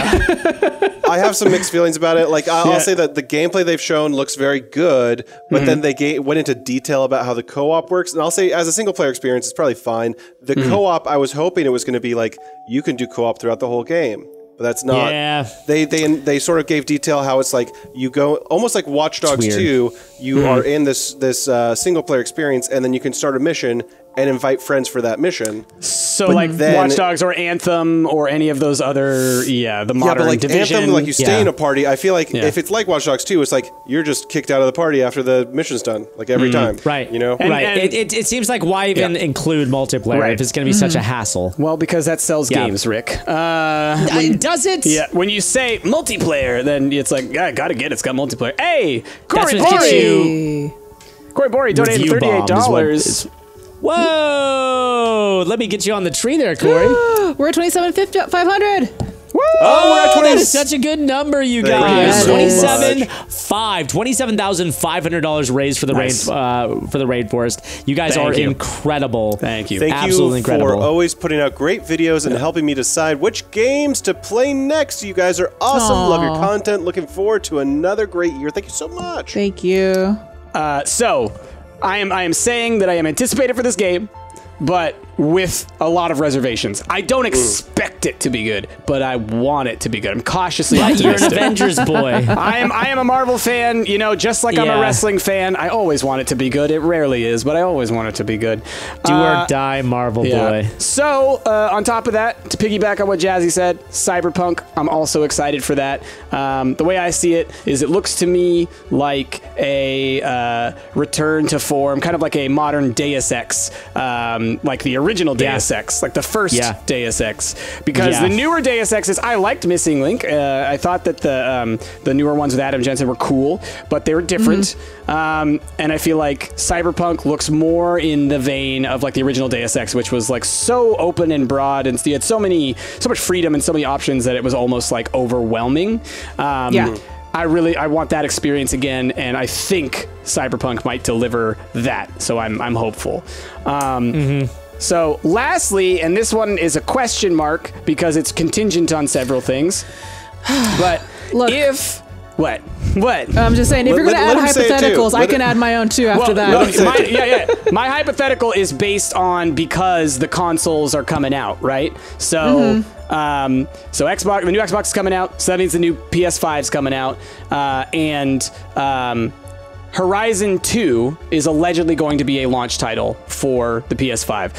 Ever since Horizon Zero Dawn came out, people have been like, where's the sequel? Where's the sequel? Where's the sequel? And very early on into the development of Horizon, it was basically known and talked about that the studio were working on it, but that it was being held for the PS5 launch. That like we were so far into the PS4 life cycle, they knew they had a hit with Horizon, so they were like, let's push that off and make the sequel come out with the new console. So Horizon Zero Dawn, potentially one of the best series made in recent history in terms of like a whole new IP, in my opinion. I love that game. And I only played it this year. I only played it this year because I borrowed it from these suckers, and then from one of our glorious fans sent me a copy, actually. And I checked it out. Incredible. I'm absolutely incredible. Absolutely. Did you know As that? much as I... Oh, go ahead. Did you know that Death Stranding actually built their game on top of their engine? Really? It doesn't surprise me. It does not surprise me looking at the settings. Yeah. It's Frostbite. Hideo Kojima, he no, it's not Frostbite. Frostbite is DICE, who did Battle. Oh wait, I'm sorry, not what's it called? I don't know what their engine's called, but yeah, Guerrilla Games. They Hideo Kojima went to them when he joined up with Sony. It was like, please let me borrow your engine. It's the only way that I can build make this game in time. Thank you. Yes. And another interesting thing as well, the head of Guerrilla Games has now he's left Guerrilla Games to become the head of Sony America, basically. Wow. Damn. Good for them. And I want to say this about Guerrilla Games. Kudos to y'all for sticking it out, because they've made some incredible games in the past that have gotten a little bit overlooked. And the one that jumps out to me is Red Faction Guerrilla, which is incredible. And that, if you go back and play that game, it was so far ahead of its time, and like, I don't know, it's pretty dang great.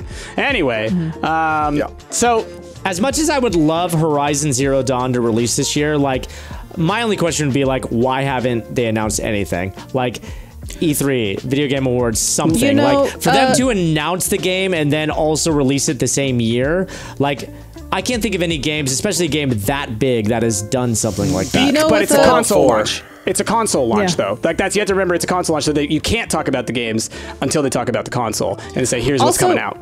That's not true, because I think The Last of Us 2 is definitely going to be a PS5 launch, and they've been talking about it for nearly 2 years now. I think they pushed it to PlayStation 5. I think they pushed it was PS4 and then got pushed to PS5. Yeah. So they started announcing it. They were like, this is a PS4 game. And then like, wait, it's going to be PS5. Also, you're going back to like E3. I feel like a lot of these big companies, they don't really use E3 as their like debut for games anymore. It just seems like they want to do their own thing because it's probably cheaper. So I'm sure they're probably going to have their own event where they're going to start announcing these things either around E3 or after E3. No, of course. And Sony did the same thing this year. They didn't announce at E3, but they did do their own thing. But so they're still gonna do a thing where they announce it. I think that it's very unlikely that they will just drop Horizon Zero Dawn out of nowhere without any announcement. They might. That's the thing. As much as I would love it, I don't see that happening. Well, and hey, fair enough. This is kind of like all of the websites that we were looking at, where it's like most anticipated games of 2019, where they were like, Beyond Good and Evil 2. It's like, no, of course that's not coming out. I don't see how they could possibly release Horizon Zero Dawn with absolutely no mention of it up until December of 2019. That's like crazy ambitious. Well, and again, like, the only reason I'm saying it, like I said, is because it's been said that it's going to be an a launch title, and we know that the console's around the corner. It has not. I'll just put that out there. It is not officially. Who said it's going to be a launch title? I'm not saying it's official. Jeez, calm down. You just said it in a very official way. I didn't say. Well, then I take it back and I apologize. The only reason I'm saying this is because when I was looking up Horizon Zero Dawn sequel, right after I played Horizon Zero Dawn, it was they apparently said that they're in the early stages of development and that it is likely to be a PS5 launch title, and it was held back from going over to the PS4. That's all I'm saying. All right. Now, is that like a Reddit thread? Like. No, it's a number of like IGN and crap. Okay, but I can see an article like that coming out last year when the game released, and that's just their rumors,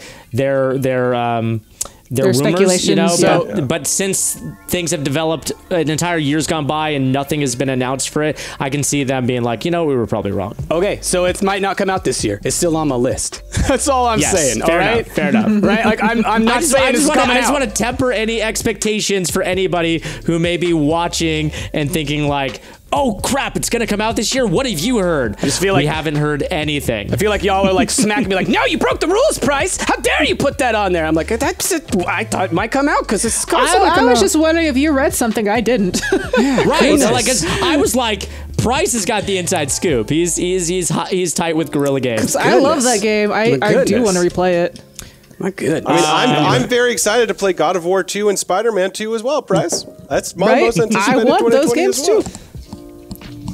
All right, My game, this is actually a game that was on a lot of the most anticipated 2019 lists. If you actually go look it up, it is The Last of Us Part 2. That is my pick. A game that seems like it's going to be very different than The Last of Us 1. Where it's like The Last of Us 1, it was like zombies. And in this one, it's definitely the people that seem to be the threat and the weird cults of people that have sort of like manifested in the wake of this zombie apocalypse, where these like weird spore-infected people are run amok, you know. But I really loved the story from The Last of Us, and I keep talking about how I appreciate like concise games these days. Like I don't have time, frankly, to play like a 40-hour game, you know. I'm more than happy to just like have a 10-hour game where I can beat it in a weekend. And The Last of Us 2 did that so well, where it's like there was no fluff in that game. It was just like, it was such an amazing ride from beginning to end, and I have faith that Naughty Dog is going to be able to deliver with The Last of Us 2. They haven't indicated that in any way will this like deviate from the incredibleness that was The Last of Us 1. So really looking forward to this one. This is definitely one that did get pushed back from the PS4 to the PS5. Gonna say it got. Am I having flashbacks here? Didn't Rick pick this as his most anticipated in 2018?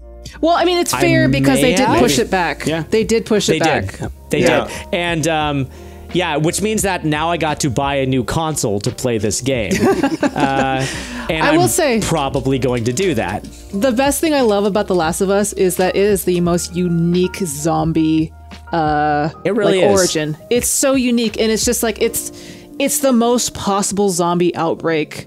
It really is. Ever. Like though that spore because is a real thing, and they actually like, exist in the rainforest, which is our charity. Right. But yes, it's so unique. Save the rainforest so that cool. we can have a Last of Us situation. Yeah. Yeah, if you go online, like there are videos. I won't show you guys because it's gross. But yeah, there are these spores that infect. They're parasitic spores that infect insects, and then they control them. They make insects do these ridiculous things, like grab onto like dandelions and fly to new places to spread their spores. It's wild and it's gross, but it, like Jasmine said, it's gonna happen. No, it's not going to happen. But I mean, it is the most likely. It is the most likely zombie scenario. Yeah, it's true. It's really cool though. I do like the unique look of the zombies. I never really finished Last of Us, so I am excited to play that game before Last of Us 2 comes out. Oof. Oh, you never finished The Last of Us? It's a rough. It's really hard to finish games these days for me. Yeah, because like if I'm not playing it for the channel, I am not just finishing because it's it. Hard. Yeah. That one's just rough. That one's just ooh, it hits you. Firestar asked about Last of Us factions and if we think they'll include Last of Us factions in Last of Us 2. Correct me if I'm wrong. Factions was factions. That was the multiplayer mode, right? Yeah, it's a DLC. And so, Firestar, I hate to break it to you, but they did officially announce there's going to be 0 multiplayer in Last of Us 2. I'm fine with that. I think single-player games have a really good narrative, and I enjoy those type of things. If there's a game that has a multiplayer aspect, I usually don't play it because sometimes people on the internet are just rude. I don't want to deal with it. Yeah, definitely. I mean, I'll point out, and to your guys' credit, as far as platform of the decade goes, going back to the PS4 and the exclusivity with it, I mean, it's hard to get hype on games that aren't exclusive to PS4. I'll be real. If you go back and look at my my most anticipated games, a lot of them are probably going to be PS4 exclusives. Just another example of like PlayStation have exclusives locked down, man. They are so good at it. Yeah, that's true. They do a really good job funding really, really interesting and great projects. Yeah. And you know what? This is like complete speculation, but I really wonder how much of that is like a Japanese mindset mentality. Like it really seems like particularly with Nintendo and their penchant for putting the quality of the content before like their desire to recoup any costs or anything. We want to make a good game before we're even concerned about like how this is going to affect our bottom line kind of thing, you know? Whereas Microsoft being an American company is more attuned to be like, well, do we want to devote time and resources into this if we don't know it's going to be a hit? That maybe Sony being a Japanese company is willing to take risks that Microsoft, the American company, wouldn't do. Yeah, for sure. Okay. Good talk. People want to correct that apparently Last of Us is coming out on PS4, not PS5. Apparently. I mean, I'm sure it's going to be exactly like The Last of Us 1, where it will release on PS3. Probably on both. And then there'll be the HD version on PS4. Yep. Yeah. All right. Cool, yeah. cool, Well, this like every single year, we managed to talk a lot. We started at like 6. It is 9:47 now. Congratulations. It never ceases to amaze me how we can just talk have a and lot talk of and talk. opinions. And I feel like we kept pretty on point this year too.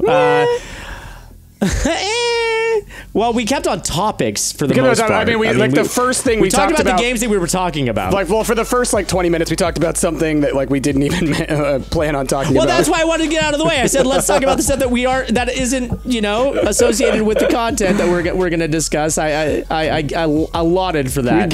We get it. But that is our year in review, guys. I'm sure that you guys have a lot of your own opinions. I'm curious to find out what they are. I'm really curious to see what you guys think about this upcoming decade of gaming. And I can't wait to see where we are in another decade once we're in our 40s and things are just completely out of our comfort zone. It'll be real fun. It's going to be all VR. I can't wait. Finally, by the next decade, we'll finally have Elder Scrolls 6. It'll be great. And Half-Life 3, maybe. All right, maybe we'll all be living in a Ready Player One world and drinking our dinners out of a bag. I'm already there, dude. I'm already there.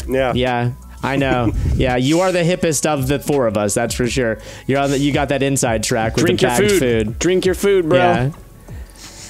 All right, guys, that is going to wrap it up, though, for our year in review. Thank you so much for joining us, guys. It has been so much fun.